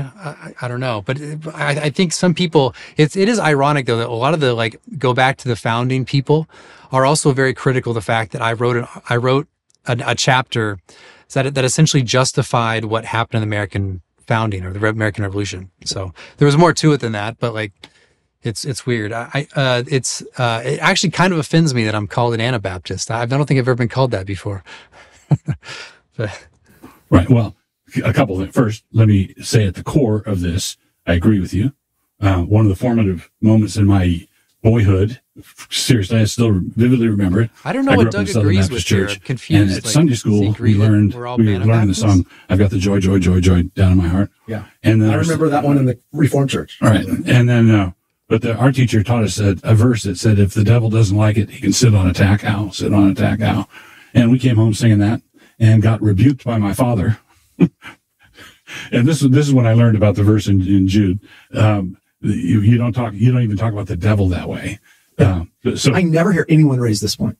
Well, I can tell you that I know that there are hotheads in the movement that I'm associated with, and I can assure you that I have been doing my level best to deal with the hotheads, to speak to the hotheads. So I'm completely with you. All right. So that's the first thing. I'm not pushing back against the point at all.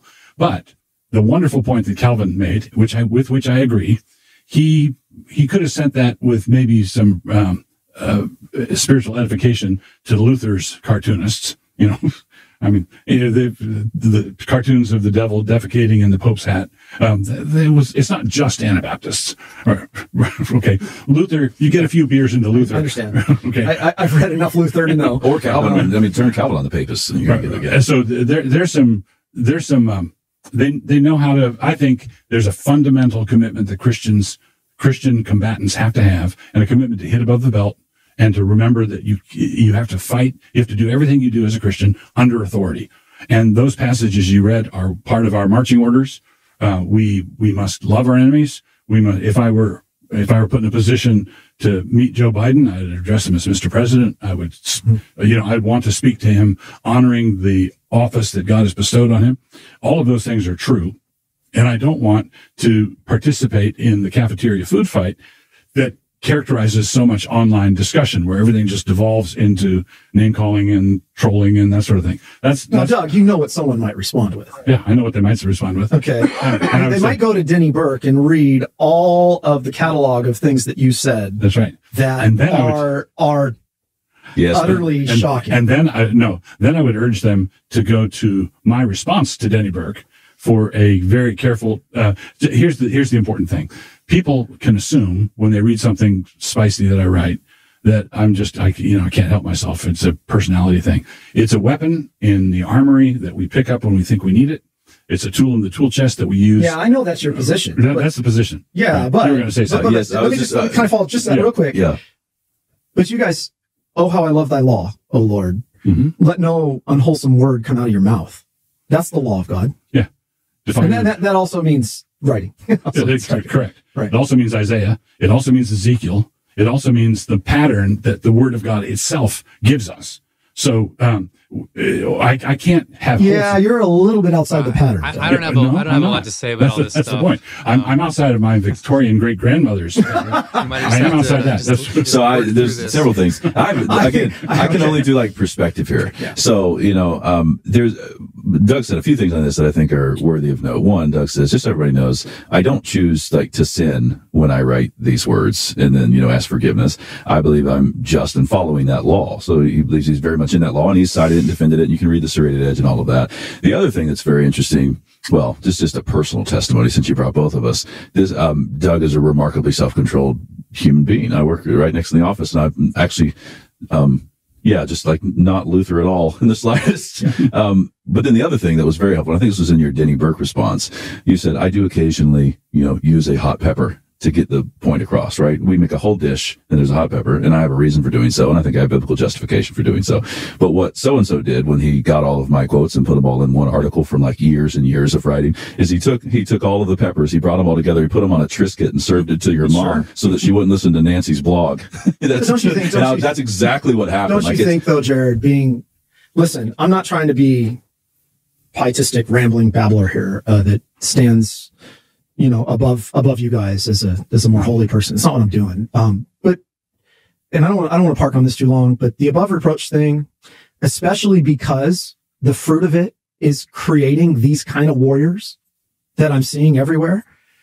I think somebody who has the kind of influence that you have has a responsibility to set by example in speaking the truth in love, set by example a way that models how Christians ought to behave in the public square. I agree entirely. And I just want to underscore I think Doug is a perfect model for that kind of thing. So you're right to say, hey, you've got this voice. And I want to say, yeah, and that's why young men that want to navigate this particular time are actually attracted to the ministry that's going on. Some of them are. And the people online that you are worried about, I would be willing to bet you $100 I'd be worried about also. Well, some are CREC ministers acting. Yes. But the point is, if the people that you would be worried about in their online rhetoric and off the chain stuff, and I'd be worried about for the same reason, and quite possibly have spoken to them about, without betraying anything, I've sought to address those sorts of things. The people that you are thinking are following my lead are the people in my life who are the least likely to follow my lead. Okay. Right. Yeah. Okay. Coming back to something we talked about earlier, I want to agree with you that there are cycles. I think one thing that is lost that I actually agree with you on here is the cycle of iniquity, the bestial nature of kingdoms as they ebb and flow. Mm-hmm. I think that's really important for people to remember. Revelation at times presents a state in its worst form. And Christians have to remember the calling to be faithful in the midst of that. We're going to come back to theonomy and postmillennialism in a second. I keep saying this, but I want to get somewhere. So, but I want you to know, I agree with the iniquity of the Amorites must be complete. Yeah. That's an important principle in this, that what we are experiencing, nations run in cycles of iniquity. Churches run in cycles, denominations, institutions, right. The nation's running in a cycle. And we have to leave that to the judgments of the Lord without prying into those. I understand decretive. I get all that. But how we conduct ourselves, what our goals and aspirations shall be. Well, Jared, I look forward in a minute to raising one of your points. So, this is good. All right. Persecution and suffering. By the way, intrusion ethics is important. I don't know if you've spent any time on that, but God intervenes just like Sodom, intervening birth pains with judgments. Mm-hmm. It's not like things are just willy-nilly going out of control, outside, spinning out of control. Hell, the sky's falling, the Toby comment. The intrusion ethics are important in this, that God intervenes in history and God does judge. I I fully agree with that. In your book, In Mere Christendom, you posed a question to Kingdom's advocates on that front. Of course, the standard is God judges. And he also judges magistrates who are ungodly. Psalm 82, according to the principle of justice, whether they maintain justice. Even in the next statement, he says, even though you're blind and know nothing, right. but he still expected them to help the poor and the needy. All right. Amen. Suffering and Christology and persecution. Okay. I'm going to read a statement. I'm getting warmed up. So I'm going to read a statement here. We'll know when you start waving your arm. When you start waving your arms. Now I'm getting fired up. It's happening. So, Wolfe, this statement, I wanted to take the book and, okay. It's to our shame Take the book. that we sheepishly tolerate the assaults against our Christian heritage. We are dead inside, talking about Christians, lacking the spirit to drive against the open mockery of God and claim what is ours in Christ. Well, I wanted to say up front that then even Jesus didn't pass your test. Wow. All right. Our heritage of faith. Let's see. Our heritage of faith. I'm talking to Americans. So let's say that your ancestors. No, let's start small.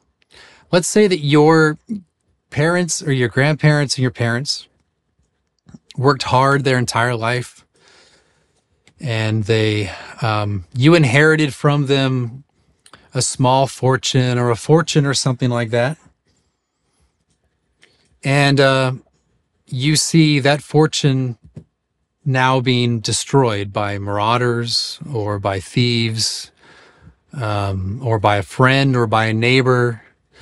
And you just sit back and say, well, suffering is that's what the gospel says. We have to suffer.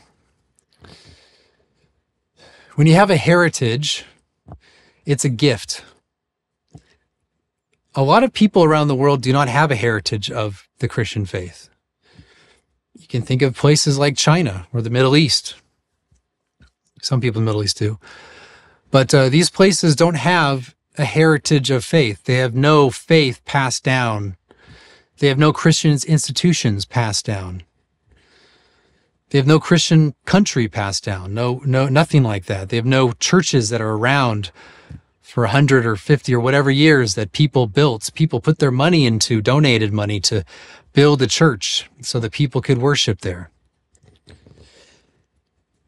And we just sit back and let the pagans destroy it all. What does that say? If your heritage is a heritage of faith and it's a gift from the effort of people, now I'm getting fired up. And it's a gift from the effort and prayer and deliberate action of people who fall under the fifth commandment. And you just, you sit back and let it get destroyed. Who are you honoring?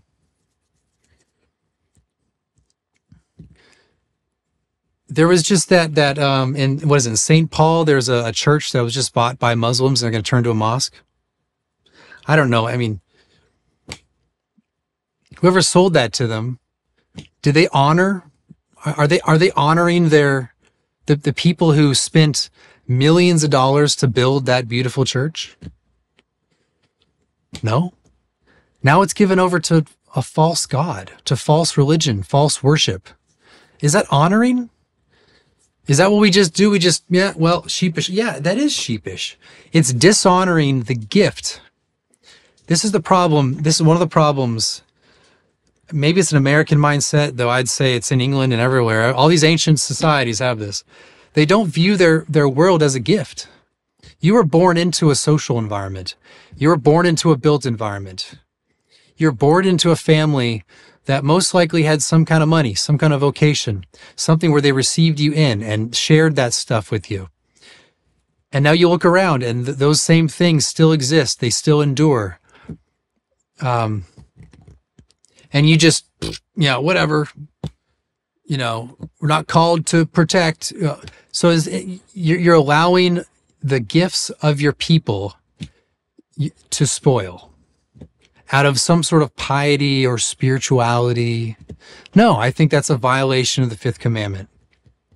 I mean, imagine if you were just a 5-year-old kid, and you recall that your grandfather, who worked his whole life, had a lot of money, and he's like, I'm going to build a church downtown. It's a beautiful church.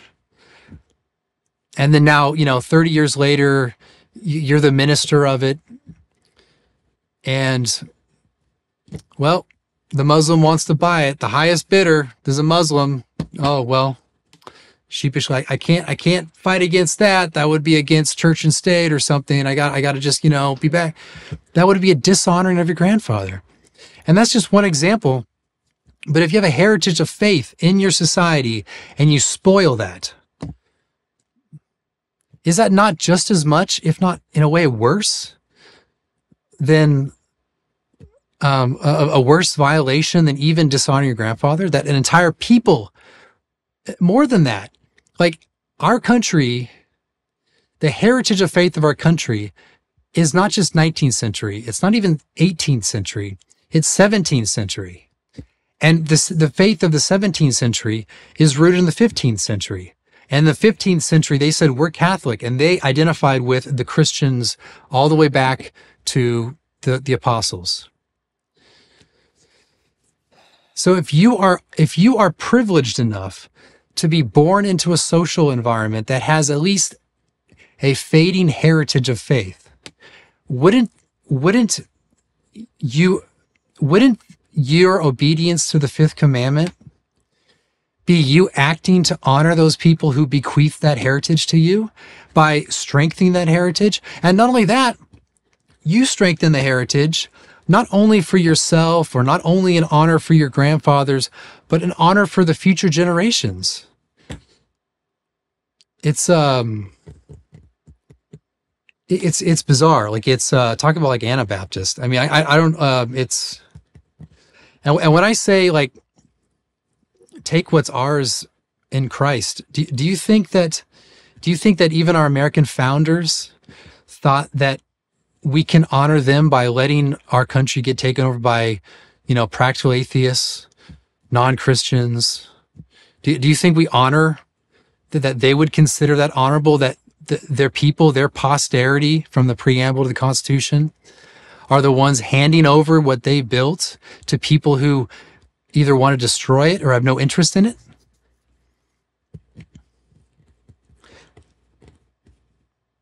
It's yeah, it is. I have worse words than sheepish for that I'll keep to myself. Okay.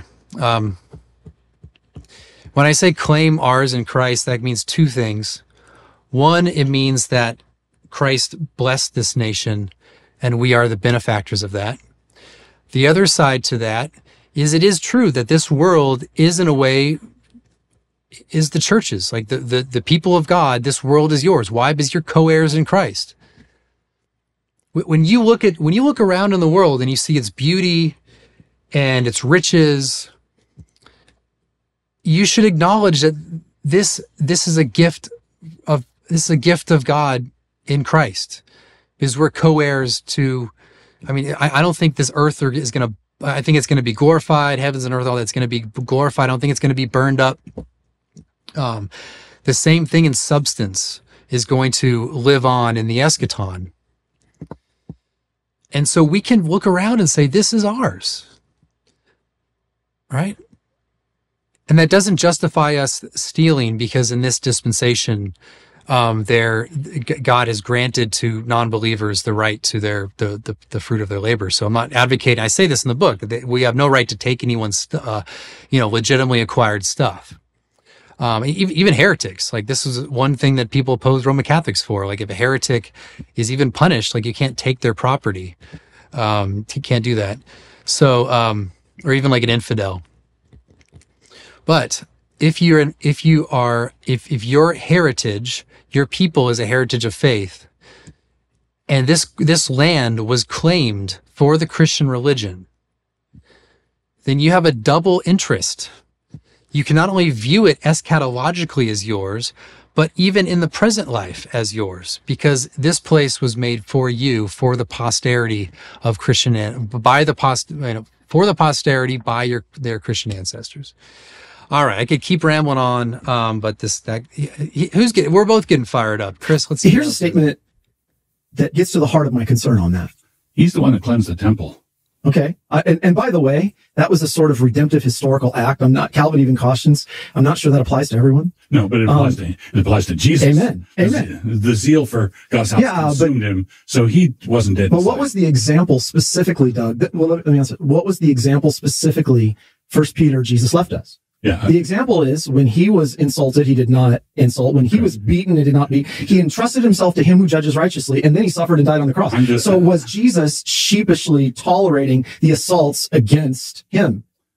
Sheepishly? No, as a warrior king. I'm just pointing out that cleansing of the temple meant that he did pass Wolfe's test. I wasn't talking about what example he set for us that we're commanded to follow. We are commanded in Peter to follow the example and follow in his steps, to follow to accept the slings and arrows that get thrown at us. Okay. But yeah, I mean, it's by a cross, my friend, a cross.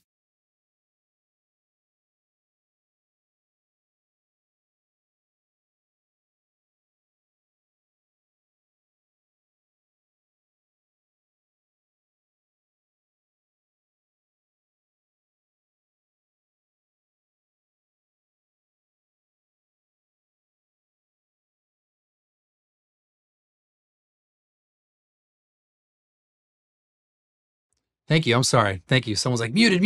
Let me start over. So let's just say that your family you're in like a land that has a lot of Muslims, and let's say Nigeria. And you're practicing your Christian faith and your Christian family, your kids are Christians, and a bunch of Muslims show up and they're going to steal your kids and they're going to take them away. Are you just going to, well, the cross said I just got to be passive. I got to be passive. Oh, it's very sad. I mean, you're sad, but I can't do anything to stop these men. Let's say it's just one man. Let's say it's just one puny little man. And he just has a really desire for Allah to receive glory via your kids. And what do? Do you punch him in the nose? Do you stab him with a knife? Do you shoot him with a gun? I bet you would. I would. I bet most people would. I think even John Piper would. He's had some weird passive comments in the past. Isn't that doing? Are you following the way of the cross in that example?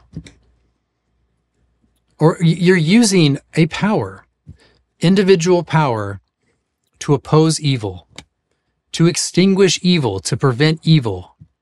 That is a power granted as a gift of God to you as an individual. And you are resisting this guy who only wants to convert your kids to Islam through force. Turn them into military children so they can go shoot at other Christians. You would stop. So the logic of his position means you have to be pacifist in the face of evil, even when you have the power to stop it. I don't know how else to understand the principle at work behind this.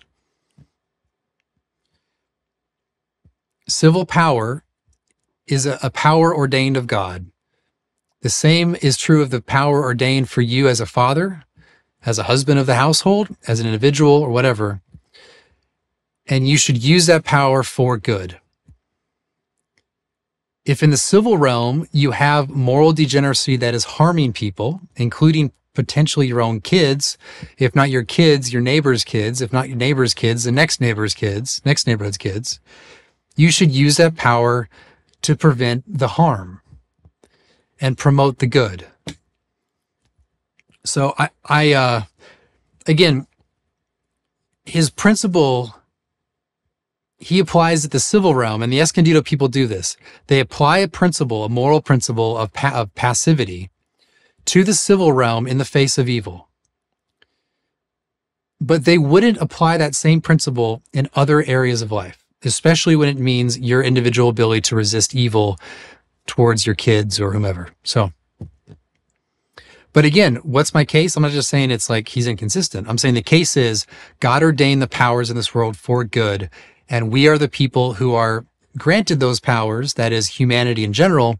And so humanity in general ought to order society to good. If the people in charge now want to order society to degeneracy, then we have available means. Either it's a constitutional means, people can conduct revolution if it's appropriate and suitable and feasible and acceptable, to seize the power and then order society as best they can to the good. So this idea of the glory of the cross, if you follow through logically what he's saying, it leads to you completely passive in the face of every kind of evil. And so I don't think he'd live up to that consistently, and it would be bad if he did. That the victory was won. I think Wolfe's whole project has distracted Christians. Another one of my big concerns. And he says, well, I'm not engaging scripture. I'm doing political theory. Yeah, right. You've used scripture where you want. You left out the index, by the way. You use scripture where you want, and that's a good example. But anyways, let me read this. Turretin on I call it postmillennialism. It's Chiliasm, but it's the precursor to postmillennialism. Here's why that statement bothers me. No. Chiliasm is a precursor to premillennialism. I disagree. I disagree. All right. If there should be a time of 1,000 years in which the whole church, and not merely a certain part of it, should enjoy peace and felicity, how could the cross be called her characteristic? Or how would she be a church conformed to Christ her head, who was sanctified by affliction? Who ever told us it's supposed to go well for us here? This is the absurdity of the modern amillennialists. Okay, and I say this as a fellow amillennialist. Calvin talks the exact same way. Like, look at his commentary on Psalm 2, especially, and his commentary on Psalm 110. He talks the same way. He says the church, because he's essentially amil, the church will always be embattled. There'll always be enemies, and those enemies won't finally be crushed until Christ returns. Nevertheless, Calvin and Turretin and everyone else who was amil back then, Luther, they all affirmed that civil authorities ordained of God should act for the good. It's again, like, I'm going to appeal to a guy to argue for a sort of pacifism that the guy himself repudiates. I don't understand it. How do amil people, like, how in their minds do they categorize these things? I don't know how they do it. Again, like Scott Clark lists like 50 people who believe on two kingdom theology. All 50 believe in Christian civil magistrates. How is there like do they have like a magical block where suddenly they can just, okay, yeah, oh yeah, it's just Christendom crap. And then they just keep in the lane of this other stuff they think supports their essentially pacifist principle. The problem with the problem with post-mill, as he's arguing, as Turretin's arguing, is that it creates a condition that in which there's no longer opposition. And he thinks that's not biblical. He thinks there will always be opposition. The fact of opposition does not preclude Christian civil society, Christian civil laws, Christian civil magistrates. It doesn't. It doesn't logically preclude that. The fact that you have a Christian state here doesn't mean that right next door there's not going to be a Muslim state that's in opposition to the Christian state. There's no contradiction. And then you can say, well, who are our enemies? I mean, you can broaden it. You can say it's the Muslims. You can broaden it even into people who are kind of dissenting on the inside and in the Christian state. But there's no logical, it doesn't refute my claim no more than it refutes Calvin's or Turretin's or anyone else you want to cite on this issue. It's just a bad argument. But amil people, they get away over and over and over with this stuff. And then they give amil a bad name, really. Like, I tend to think that, like, I don't want to get into amil, but they'll get into that and I'll talk about it later. But it's aggravating to see how they can cite their sources without any recognition of the most glaring, obvious contradiction built into that. Oh, you engage a little bit in mere Christendom. The Christians and Hebrews rejoiced in the plundering of their property. I'm not sure you could say that to a Christian nationalist today. You say it to me. Well, I even have a hard time with that. So I would have a really hard time with that. But that's turning the other cheek to an extreme level. Right. But I guess what I'm saying then is it seems like Jesus is only Lord if it's going well for us. What about appointed persecution, suffering, and affliction? And I know you're not going to disagree with this point, but what I have a real concern with here is that Abraham, from the very call at the beginning, was dragged away from his homeland. Mm-hmm. He's told you're not to have loyalties ultimately to that homeland. You're supposed to leave that homeland and come to me. What I'm worried about is our place in this world. What I'm worried about is we are really pursuing a theology of glory, not a theology of the cross. What I'm worried about here is that we have forgotten that we're pilgrims, strangers, and aliens. What I'm worried about here is what is the principle? What is the principle of action? Is it pacifism or is it something else? Is it pacifism or is it something else? These guys, they'll say we're strangers, we're pilgrims. Okay. Does that mean we can't ever use powers for good? Why does that only apply to civil state? Does it apply elsewhere?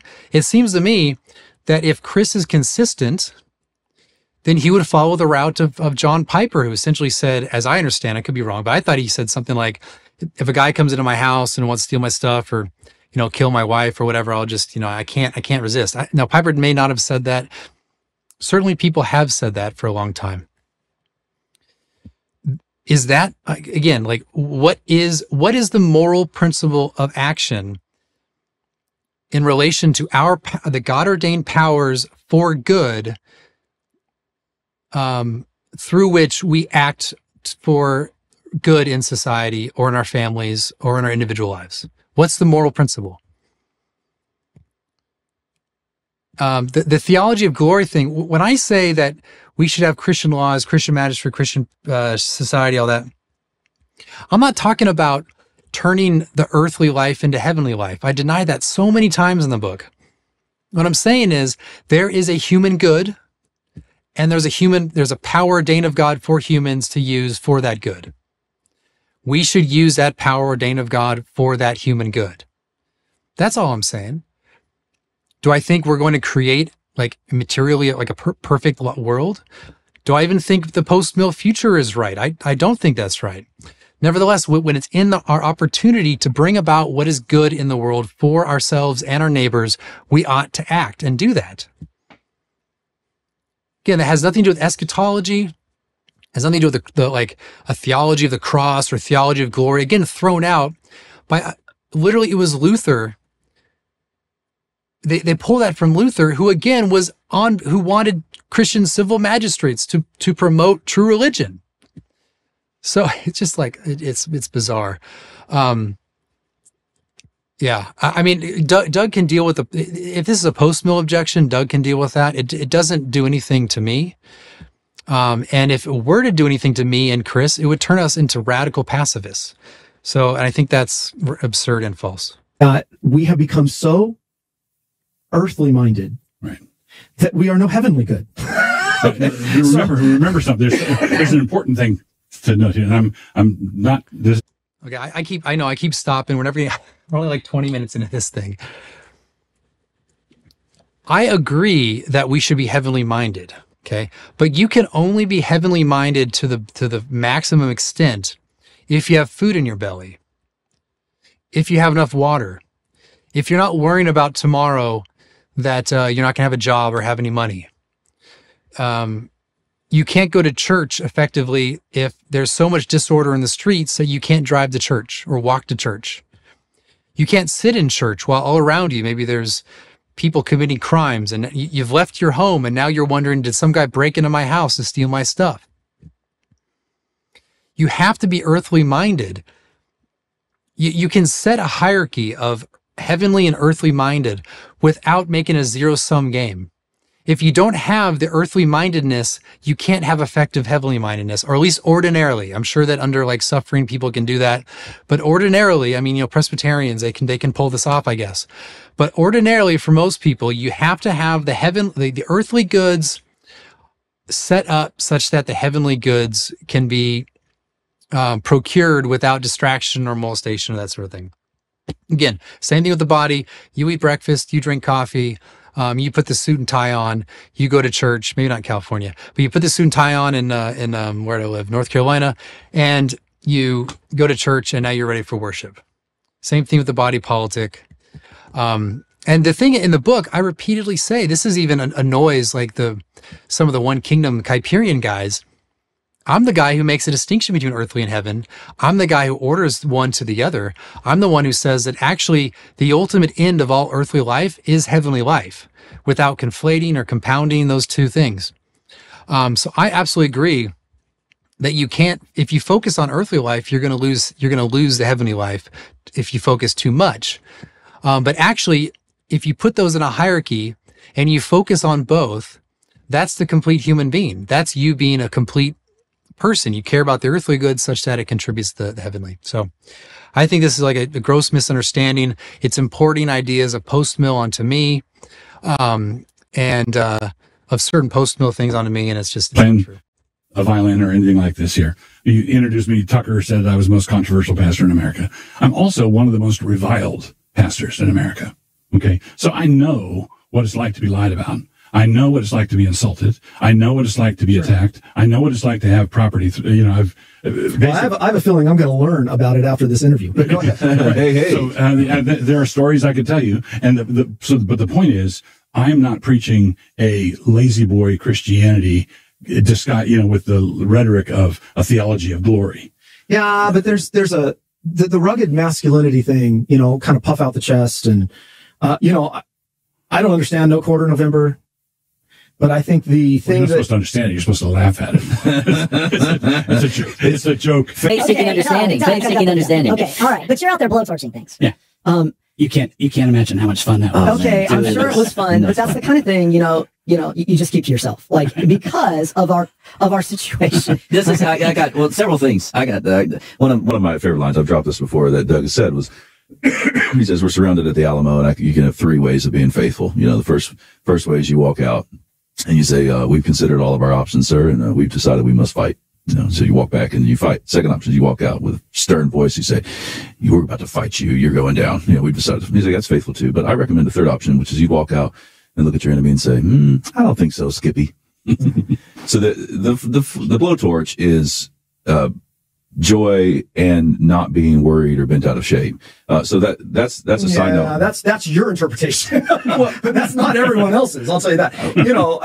I want to say to some of these guys, I'm not coming after you here, but if you're going to do the rugged masculinity thing, some of you guys need to get to the gym. I mean, it's like, so I have a hard time with that whole thing. Just because you're agreeing with Stephen Wolfe there, by the way. What? He thinks people should, if I accept his premise. He's a big go to the gym guy too. I want to talk about this. The way that you talked about post-mill, like you use lazy boy, lazy river. The advancement of the kingdom is like a D-Day advancement kind of thing. And this would even go to the quote that you read is like, well, of course there's going to be taking up the cross, but it's taking up the cross to sack men. The blessing comes on the other side of the cross. So the same way it worked for our Lord. It was for the joy that was set before him that he endured the cross. Well, you lay down your life for your wife. What happens? Well, you sanctify her. She's sanctified. She's washed. She's blessed. And things on the back end, the fruit comes because you were toiling, because you were going about your work. It's the same principle with the kingdom. So it's not, I would very much agree and warn people against any concept of like a post-mill concept where you're going to get to a point and you're going to chill. You're going to chill. And that's like what it's about. No, it's always about the advancement of God's kingdom as we pray, as we labor, the worry about theology of glory is if someone thinks they're going to stroll into the millennium with their hands in their pockets, going straight to the glory and no cross. That's just ludicrous. It's just I think this is where like two kingdoms, like the two kingdom theology can actually be helpful in this regard. But when you don't affirm like two kingdoms, it's easy to think that the kingdom of God just kind of rises from out of nowhere. You don't even know where it came from, and it's not an actual. It's not a product of political action. But these guys actually seem to be repeating that at the same time. So, but I talked about this in a different video. But just keep going, Chris. But the opposite is also the case. There are people who are living a perpetual crucifix. Christ is always on the cross, and it's not the narrative. It's the death and resurrection. So there's the old blues song that says, everybody wants to go to heaven, but nobody wants to die. The pattern that we are given in Scripture over and over again is you lay down, you take up your cross daily, you follow Christ, you're willing to die. I've been crucified with Christ. I no longer live. All of those things are true. But it's a story. God vindicates his people. And so when God raises Jesus from the dead and he calls us to follow him, we're called to follow that whole pattern. We're called to follow him through the story, which means there are going to be dark valleys and there's going to be triumphant victories. And right. I mean, I agree that Hebrews 11 catalogs that. Right. It goes back and forth, but that's to the providence of the Lord. Yeah, absolutely. Right. Okay. In terms of Sermon on the Mount ethics, I guess what I'm concerned about is what becomes a distinctively Christian character when we come into positions of power. Law is inherently coercive. This is what you do, and it seems to me it becomes Minecraft and Soulcraft at this point, that's what we've seen in history with this. And do you ever think that the Lord specifically doesn't want something to be labeled specifically Christian? Number one, because then you're making it holy, sanctified, set apart. The only institution we have for that in the New Covenant that's specifically designated that way is the church. When Jesus spoke to Peter, he made these governments common at the beginning. That's what we talked about from Genesis 9. They're common, they're legitimate, they're provisional, they're going to expire. But don't you think he wants to keep us out of positions of power precisely because the otherworldly ethic that we are supposed to carry with us would be threatened and lost? I'm just kidding. I'm just making. So much to say there. It would be odd. Wouldn't it be odd if God ordained a power for our good that therefore we cannot actually wield it good? I mean, political power is good because it comes from God. Its purpose is good. And yet we as Christians have to treat it as bad. So that seems to me to be a contradiction. Or at the very least, we have to say, well, it's a contradiction because God's saying something good. And then also Chris is saying God's telling us that it's actually bad. And so that's a contradiction. God is opposing God, which I think that's resolved by us saying that actually civil power is good. The idea of calling something Christian makes it holy is a very strange thing. Everyone wants to kind of theologize these things. They want to take, well, a Christian church, Christian individual, that means they're saved and there's salvific grace involved, and it's holy now, and it's a set apart thing. But why don't we just think about practically what it means for there to be a Christian school? You know, he said his kids go to a Christian school. What is a Christian school? I said this before, like they teach 2 + 2 = 4. They also teach Christian theology, and the Christian aspect of the entire institution shapes the whole of it. So it's not just the addition of theology. It's at the life of it, the learning of even the things that are common are Christianized in a way. Is that school rendered holy in the same way that a school is rendered holy? No, actually, you can have many kids there who are not actually Christian, kids that are not even actually of the elect. And so we would all be okay with that, calling that a Christian school, because of the sort of things that it does. Not only its self-identification, but the things that it does within the nature of the entity. So the same thing is true with a Christian nation. A Christian nation does Christian things. It says we are Christian. It also does the basic earthly things. You have plumbers and carpenters and engineers and all that. Those are common. And yet when you have but it also acknowledges the true religion, and it shapes the life as a whole around it. It doesn't render it holy in the same sense as maybe Israel's a holy commonwealth, like the nation of Israel, the Old Testament Israel's a holy commonwealth. It doesn't render it holy in the same way a church is. It renders it a Christian entity because of the self-identification of the things that it does. So I think there's another talking point that just has got to go away. What about like the Christian family? Family itself is common. So if Chris wants to say that, well, the common things cannot be Christian, then that means you can't have a Christian family because the family is common. Non-believers have legitimate marriages. They have legitimate families. They do family things. And when a family becomes Christian, what happens to that family is is analogous to what happens in the nation. It now does Christian things. It now does Christian worship. It forgives one another in Christ. It prays together in Christ. That's what makes that entity a Christian thing. And it's also, by the way, a natural thing. So a natural thing becomes Christian. A common thing becomes Christian. But when it does that, it doesn't eradicate its naturalness.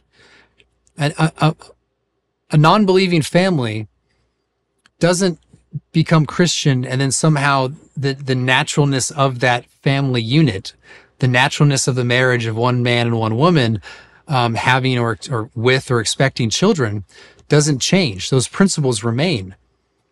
But now it's both added the Christian things and is completed by Christianity.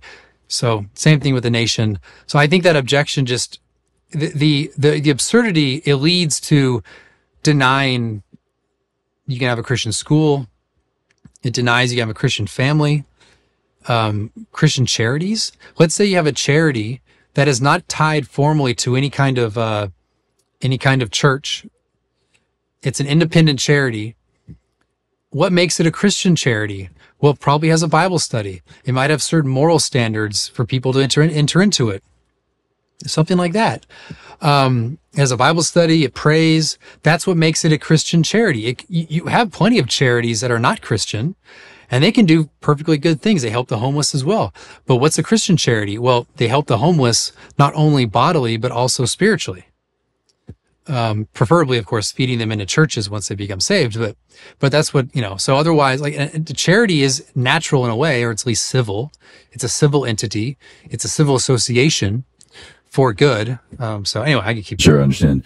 Are you, is this question from like a group or a position that thinks Christians shouldn't become civil authorities? No, I'm not Anabaptist. But doesn't he want to keep us from positions of power? I'd say no. I would say, okay, let me be clear on that. What I'm saying is that having specifically Christianized government. Right. Okay. That's what I'm talking about. Okay. I'm not saying Christians can't get into positions of power. As a Christian, just like I would run my business, I think there's a parallel. I would hopefully be a good Christian in that arena, in that sphere. I hope I would do things justly and honorably. But to impose it and sanctify the institution and call it holy at that point, deeming it that way because we've Christianized it. Maybe it's just the adjective Christian on everything that's really causing the issue here. It's Luther's comment where a cobbler is not a Christian cobbler by putting little crosses on the shoes. He's a Christian cobbler by making good shoes. Right. There are times. Well, right. I say this in the book that a Christian nation is not Christian simply because it has in its constitution that it's a Christian nation. A Christian nation is a nation that does Christian things. If it doesn't do Christian things, then you can say it's Christian nation formally, in a way, I guess. But what I have in mind as a Christian nation is a nation that does Christian things. Similarly with a Christian family and school and charity. When God wants the magistrate to simply do the job and not drag Jesus into it, like you've got to have John 3:16 attached to everything. Just do your job. I don't want the magistrate messing with religion much at all. We're pretty lame about that. And I also don't want like the guy that has a sprinkler company just like slapping a sticker on his bumper and that being like a Christian business. But at the same time, Daniel made a point of praying with his windows open. Yeah, I mean, okay, he didn't stop. He didn't shut out his Christianity when he left the church, right? And he opened his door. He showed it. He could have defied. He did defy. No, he could have prayed secretly, as Jesus says to do. No, I preach that, and I agree with you. Right. Like, it's really remarkable. Daniel wanted that scene. That's my point. There are times when it's important to attach the name of Christ to it, and there are times when it's simply not necessary. Okay, I know Kuyper, Anti-Revolutionary Party, believed you could have a Christian government. Right. That was assumed. It was received from Protestants. It was handed to them from the Middle Ages, the whole Christendom. There it is. There it is. This is like the common R2K response. Instead of dealing with their actual arguments, which are extensive, They don't just state it. I mean, they often do actually just state it. Just it was kind of assumed, but there are arguments throughout history. You can read Rutherford's free disputation on the pretended liberty of conscience, which you have to read that on. Yeah, it's not published, unfortunately. I think it will. I think RHP will publish it. You could also read John Cotton's arguments with Roger Williams. It's not as if these guys just received it. These things were received and defended. And why is that? Because even early on, even in the 16th century, there were people arguing for a type of religious liberty, nothing like what he's talking about. But there were people. And so there were defenses of it. And this is why they saw the need to argue for it for hundreds of years, because people opposed it. So the idea that they just received it from Christendom is like this R. Scott Clark talking point. You hear it from Horton, you hear it from even like Van Druenen's interesting, because I've never seen him argue. Well, maybe he has. I don't want to say he hasn't, but I'm just saying the general talking point is that it's like received and it's not actually defended. It's some sort of, again, like these guys can write 1,000-word treatises on theology, covering every topic imaginable with complexity that no theologian can do today. But somehow they just received, just like they just received it from the Middle Ages and never thought about it. That's just how things are. And that's what, maybe that's how they can cite these confessions, and they can cite these guys. Oh, Calvin said this about theology of the cross and church, and then somehow block out all that other stuff, in which they make arguments directly demonstrating to their minds and my minds the necessity of a Christian civil order. I don't think going back to that arrangement is helpful or even possible. The whole thing's a pipe dream, by the way, in our current situation. You know that. That's why you're saying 500 years down the line. I get it. 3 yards in a cloud of dust. Yeah, I get that. Yeah. But I guess, I'll still come back to that. but we agree. The Sermon on the Mount, I'm concerned. We've already beat this point. Sermon on the Mount, the Christian ethic, the meek, the humble, these are not the characteristics I'm seeing of Christians at the moment. I think we need to be really careful. So I'll just say that. Yeah. Well, so let me make this point. Even if he's right that among Christian nationalists, he's not seeing behavior that fits the demands of the Sermon on the Mount, even if that is true, that in itself, if he's right, should be corrected. But that doesn't necessarily mean that our political theology and political theory is false. It just means the manner we go about maybe expressing it, or the manner we go about kind of confronting people who disagree, that would be an error. But that doesn't say anything about the substance of the argument. People can do this. It's kind of it's like a type of Jesus juke, where you can say, the manner is sinful, therefore the ideas are bad. But that actually doesn't logically follow. You see this a lot. And so it doesn't work. But even if he is right, then we ought to correct ourselves, but correct ourselves in the manner of advocating. Satan's third assault. Again, the devil took him to a very high mountain, showed him all the kingdoms of the world in their splendor. All this I will give to you if you will bow down and worship me. Jesus said, away from me, Satan, for it is written, worship the Lord your God and serve him only. Satan was really offering Jesus Christian nationalism. And Jesus said, I'm not going to receive that as a gift from you. I'm going to take it from you. Okay. Well, we'll talk about. Yeah. Isn't that like the obvious point? I mean, because he did work and he did in a way inherit it, and we inherit it with Christ. Right? We, in the eschaton, we do inherit it with Christ. Now, but again, this goes back to the fact, I'll say it one more time, I guess. All these powers are ordained of God. They're for our good. If we can wield the power for good, we ought to. That's not to, again, make earth into heaven. It's not to pull down the reign of, the visible reign of Christ and or make the invisible invisible. It's not to, immanentize the eschaton. That's not the point. It's anyway. I'm not going to repeat it again. Resurrection. We'll talk about resurrection. Find the strong man and strip him of his panoply. So, and all authority in heaven and earth has been given unto me.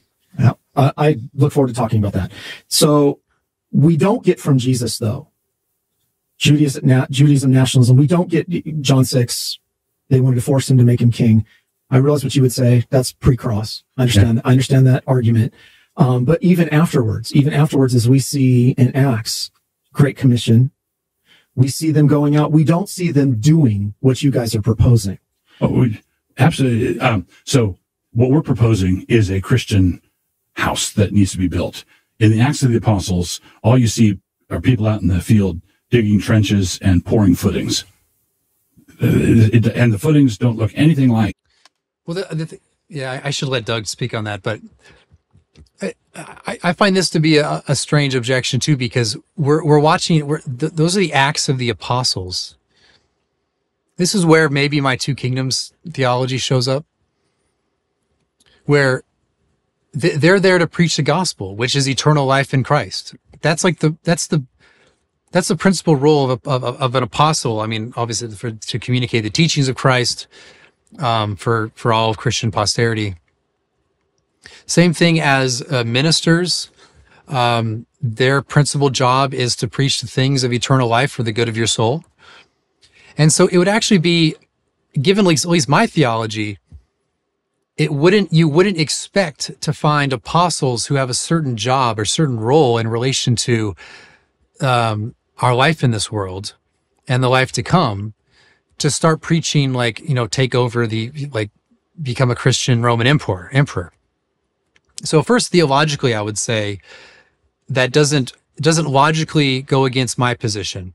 Now, Doug can answer it according to the post-mill vision, which is almost in a way like the post-mill vision is part of the gospel, which I kind of think it's like secondary, meaning that, or it's a secondary effect of the gospel. So there's a kind of a theological disagreement there, probably not much of a practical one. But also there's the fact that they knew that the highest good was preaching the gospel. And if anything was a pipe dream, it was a pipe dream for the apostles, and now be like, oh, you got to take over this town. It's like, there's like a 15, 20 person church, and they're writing letters and they're saying, well, now you got to take over the town full of thousands of people. It's like, of course they're not doing that when their principal concern is a spiritual health of the people, of the small group of people. So why would they? So, I mean, you can answer it as a post-mill guy, that the mission of the church is actually this kind of Christianizing everything. Whereas my view is that as Christians, we're human beings in a human social order, and we ought to pursue the good, not only the earthly, but heavenly through that. And that's actually in support of the apostles' mission. It's in support of ministers. If I were a civil magistrate, in a Christian society, I would look at the people and I would say, there are sets of goods that are common with you, and then there's Christian goods as well. I'm going to have an interest in ordering all of this to your highest good, without neglecting the lower or inferior goods, but ordering everything to the highest good in the interest of your good. So, and again, that's in the support of the ministry, I would say it's not the role of the ministry to be like political advocates, leading social movements, being at the forefront. I mean, that's what popes did, right? Leading the forefront of like armies in conquest. That's not what I think is appropriate. But it is, again, they should support the ministry for the highest good. Finished house. So does Constantine finish that house? No, Constantine messed up the first floor. Okay. After killing his relatives, right? Well, but here's the thing. Oh yeah. By the way, I apologize for the voice not being dubbed right on there. I don't know what happened. It was good for the first half, and then it suddenly went bad. I'm not sure what's going on. Constantine made Christianity legal. Theodosius made it sort of the religion of the empire. So Theodosius is the good guy, right, in this narrative. But Theodosius, there was a riot in Thessalonica, and Theodosius lost his temper and had like 7,000 Thessalonians killed. Mm-hmm. And he's the Christian emperor. So the first Christian emperor of a Christian nationalism is guilty of a mass murder in Thessalonica. Yeah, I know you don't want 1.0, you want 2.0. I actually want 3.0, but okay. 2.0 is next. But Ambrose of Milan excommunicated him, right? And he had no regiments. He had all he had was spiritual authority. I'm with Ambrose, not with Theodosius. And I know that there will be all kinds of atrocious things done in the name of Jesus in any kind of Christian nationalism project. I know that. But this is a fallen world. But don't you think that's precisely why, Doug, he doesn't want the adjective Christian slapped on a governing system? There's going to be an adjective of some sort attached to it. Why? I feel what I believe Genesis 6 is saying is it shouldn't be. No, I'm saying that we have rulers, and they're either, when the wicked rule, the people mourn. When the righteous rule, the people rejoice. That's all I'm saying. It's better to have the righteous rule than to have the wicked rule. Right. Just okay. If you want to do that, great. I would love to have a moral, godly man as president. Yeah. I mean, good luck, by the way. Yeah. But that is the thing that you get my. So I would love to have that. Right. I don't want the coercive power of the theonomic project and this is what you guys have to understand and appreciate. The whole thing, that whole and you're tied, Rushdoony influence, apologia, the whole thing is so built out of that entire system. Doug, you do say one thing, and then over here you seem to say another, and it creates this muddled way of dealing with the whole movement that is pushing a theonomic system upon us that will be inherently coercive. And again, I think the fair question has been raised. What branch of Christendom gets the power? I mean, what are you going to do with the Irish Catholics immigrating? What are you going to do to the mosque down the street? But you've already referred to the chapter in Mere Christendom. All right, so what do you do? Oh, which version of Christianity are you going to do? It's as if like Americans have completely forgotten their history. I'm assuming Chris Gordon is a descendant of Englishmen. It's as if they've forgotten the Anglo-Protestant ordered liberty. It's as if they forgot that we in our Anglo-Protestant tradition developed a view of Christian liberty that you see aspects of it even in New England, and I'd argue for that. In 17th century New England, it grows in the 18th century, not just because they read John Locke or all that, or they read Roger Williams, but because it was an experience with fellow Protestant brethren, could coexist and even mutually support and love one another within a civil society of Protestants. And even though there were places where that didn't work out as well, including the 18th century, that grew into, I think that culminated in the American founding, in which there was actually a lot of, everyone essentially affirmed religious liberty, but undergirded by an Anglo-Protestant tradition.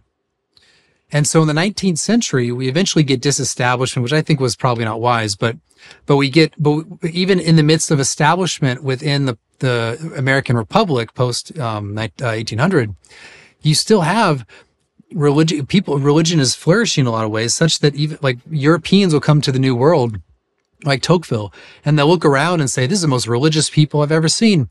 And also, there's no like Christian magistrate beating down heretics.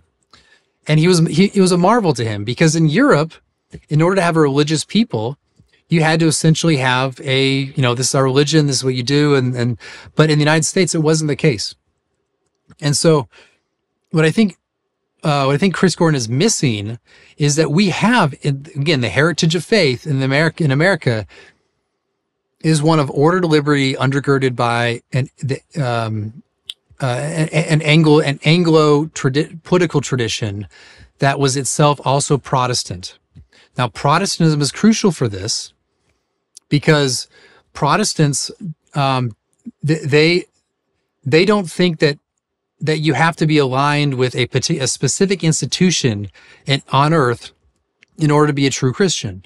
So there's no like earthly head, there's no papacy. There's no kind of like hierarchy that you have to be in order to be a true Christian. You don't have to be baptized in this institution in order to be a true Christian. This is why Protestants, even all the way back into like, this is why John Cotton in 1640-ish is saying, yeah, we allowed Baptists to be in our churches as full communicant members. They just, of course, could not talk about the fact they were Baptists, but they affirmed the mutual faith of Baptists. They just said that, look, this is a Congregationalist project. We recognize your true faith, but we're not going to allow you to undermine that project. That was the argument of Congregationalists, and they only acted against Baptists when they violated that rule. So John Cotton even says Baptists were allowed. He says even antinomians were allowed. This was one of the disputes between Cotton and Roger Williams over the Church of England, because John Cotton said that the Church of England and the ministers there, the Church of England is a true church with, or at least the churches. I don't know if he said he wouldn't say the formal structure is true church, but he said that the churches of New England are true churches with true gospel ministers. And how did this come up? Well, because Roger Williams was saying we have to excommunicate the people who, when they travel back to England on business or whatever, they would attend these churches and they would go to Church of England and they'd be under the gospel ministry of, what we'd call Anglicans.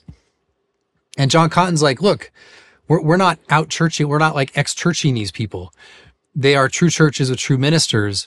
We just disagree with the structure and some other things, and also like the politics. But they can come back and continue to be full members in our churches. It was Roger Williams who was the nut, by the way. He was the sectarian nut. So whenever someone was like Roger Williams, like, dude, he was a complete sectarian nut.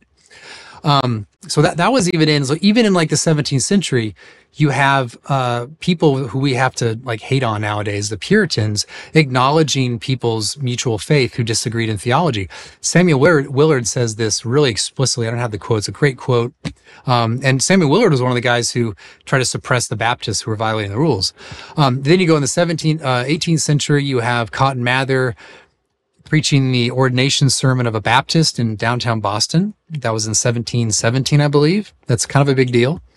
And then, of course, you have the First Amendment, and it goes from there. But the point is that there's a tradition of Anglo-Protestantism that's rooted in experience, and it was the gradual acknowledgement of the possibility of a civil order of Protestants without the sort of bloodshed he's talking about. So my vision, and I said this clearly in the book, is that a lot of that stuff that happened in Geneva is okay in principle, but we are Americans, and Americans have a heritage of faith that has a strong religious liberty foundation.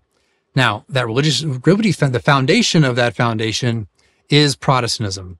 It is more specifically, it's Anglo-Protestantism, but you can go into how people can conform, non-Anglos can conform to it and all that, but I won't get into that. So all that being said, which church is going to run things?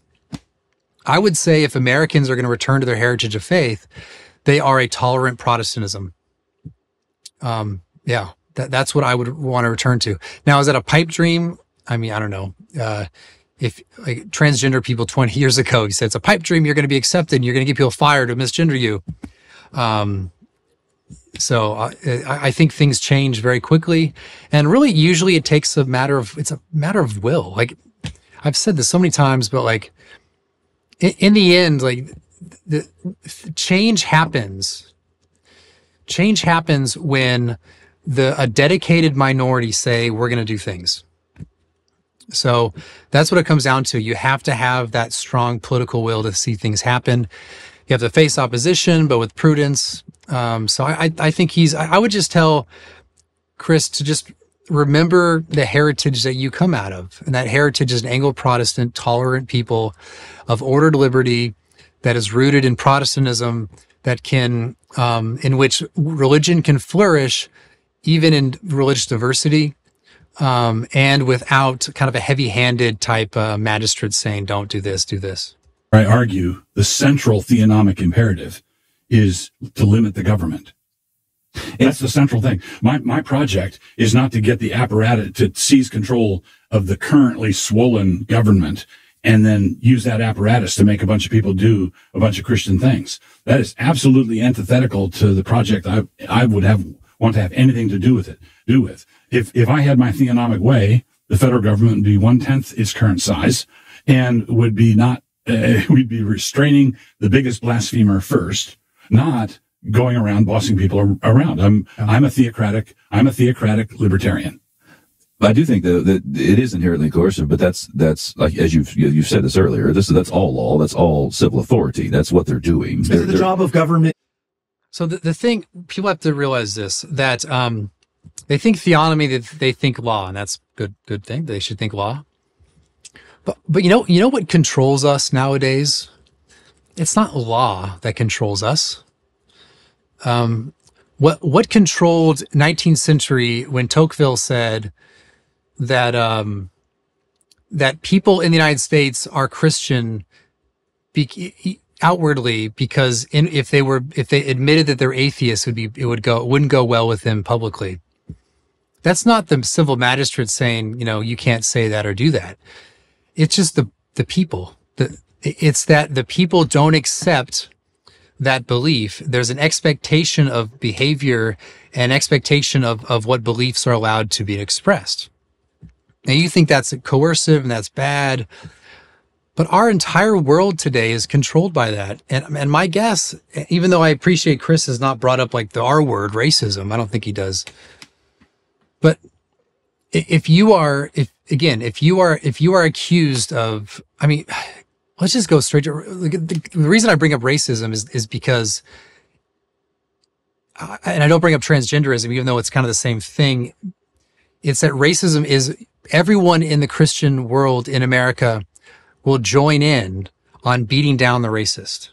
Okay. So the Christians will write negative reviews about that racist pizza parlor guy just as quickly as a non-Christian or someone else. Okay. They're going to write the 1-star review just as much as the other guy. So we already take part in a type of social control.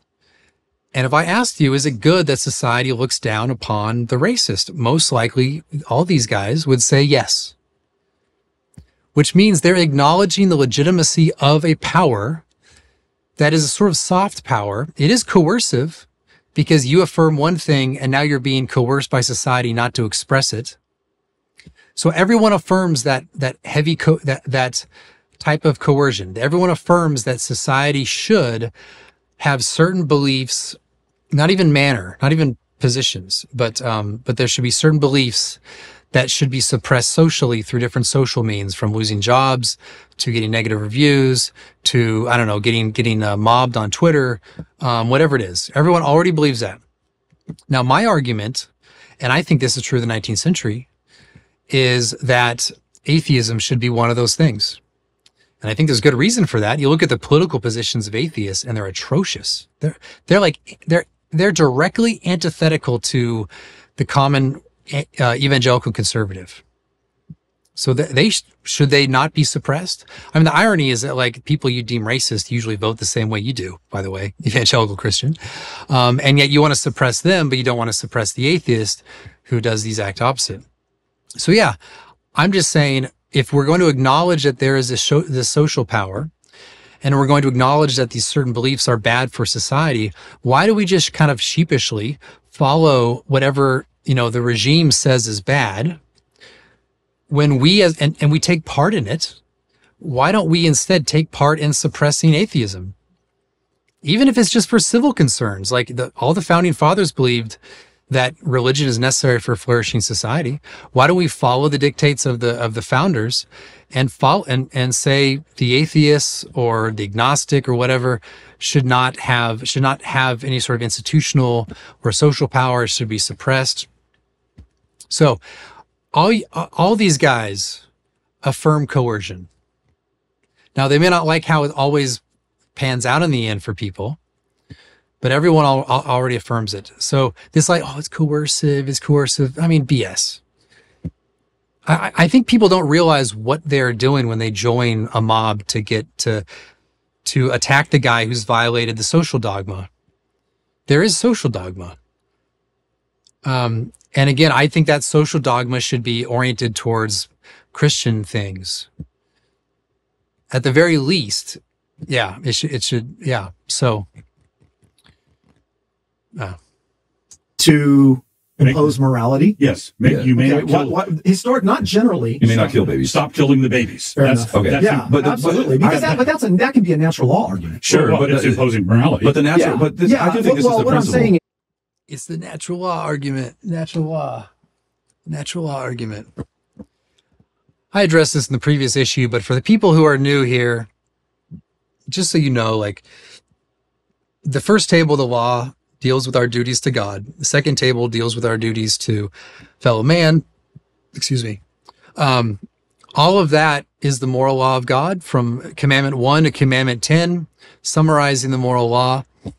And that moral law, as expressed in the 10 commandments, is a different mode of learning about what the natural law is. So if you're going to talk about the natural law, you're talking also and principally about the first table, right?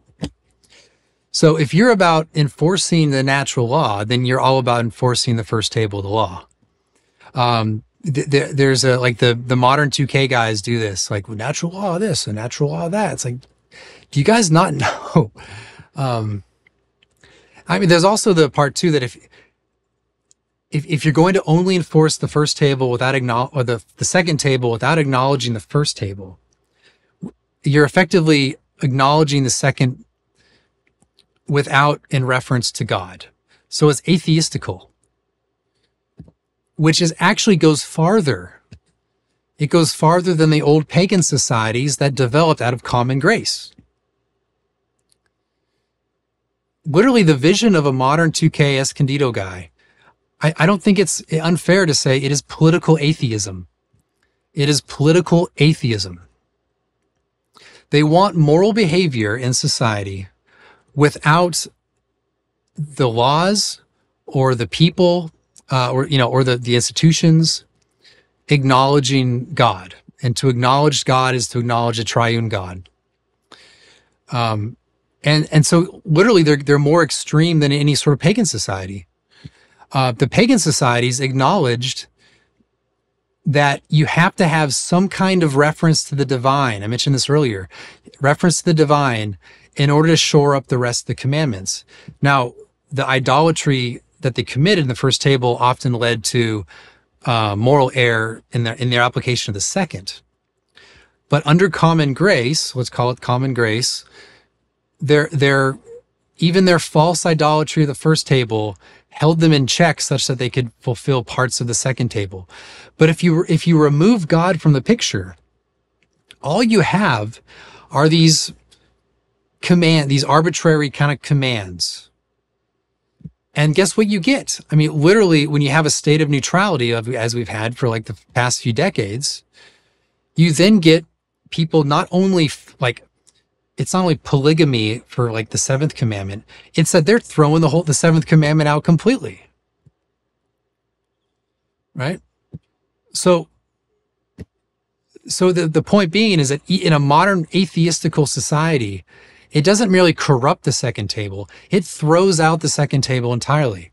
So if you're going to have a complete body of law, if you're going to have complete ordered people, you need people who are conforming to the full law. That is from commandment 1 to commandment 10.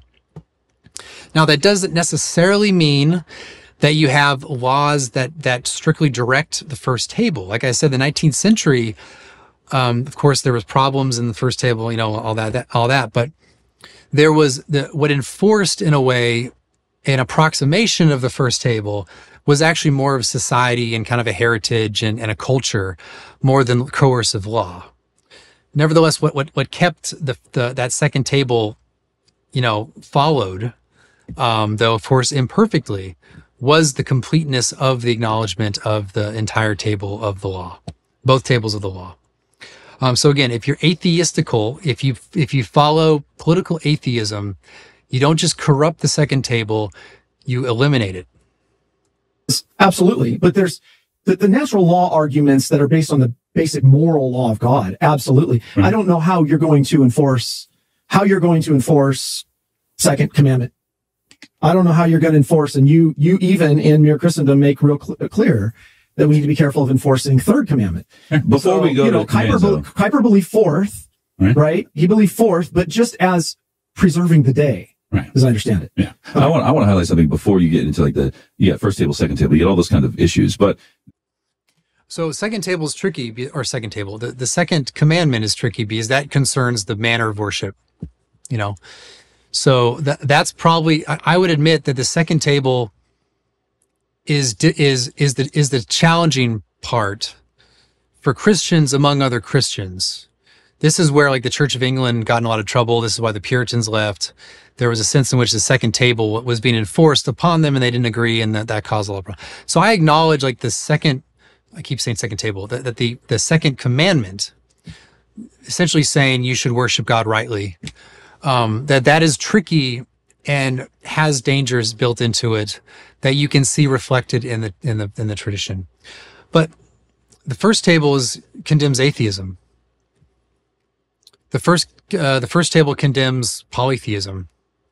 I mean, condemns more than that. But so, and again, I don't think that's hard. That wouldn't be hard to enforce ordinarily. Today it might be a little challenging, but that wasn't difficult to enforce for most of history, even going back to ancient Athens that Plato wanted.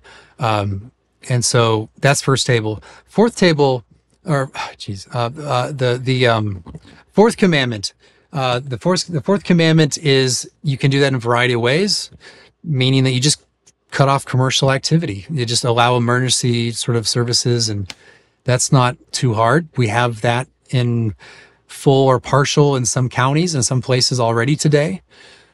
The third commandment of honoring the things of God. So, I mean, I don't know, not allow degenerate art or like religious art that is offensive and violates the third commandment. So I think that would be fine as well. I think we already do that with other forms of art. But anyway, I don't think these things are completely off the table. Second commandment might be tricky though. Back to the adjectival thing, right? It's like you brought up the question about it being Christian, and so it's going to have some kind of adjective, and you said I don't think it should have an adjective. And I think there are people that are basically thinking that way, like we need to detach Christianity from the crown or from the civil authority. But the sweet psalmist of Israel, 2 Samuel 23, right? When a man rules over others in the fear of God, he dawns on them like. All right, so guys, I've been doing this for a while, so I am going to stop. I think it's been almost 2.5 hours. Actually more than that. Okay, but it's been fun, almost 3 hours. So I don't know who went all the way through. I will post this later on as a regular video. Probably won't be able to get to it today or tomorrow, but maybe post it on Wednesday. And I apologize in the chats. I didn't see. I mean, I know there's people commenting, and I wasn't able to follow it all the way through. I don't think there was a super chat. Yeah, you can follow me. It's getting hot in here too. I try not to. I can't have things too loud in here. So I'm gonna end it there. Do I have a mailing list? I do not have a mailing list. You can follow me on Twitter though. But I will complete this later. I'm enjoying even if I don't even know how many people are listening, I have no idea. But I'm enjoying doing this discussion. I think it's an opportunity for me to interact with some of these guys and give my ideas. So, all right, thanks for hanging around. Thanks for watching. And we will complete this a bit later.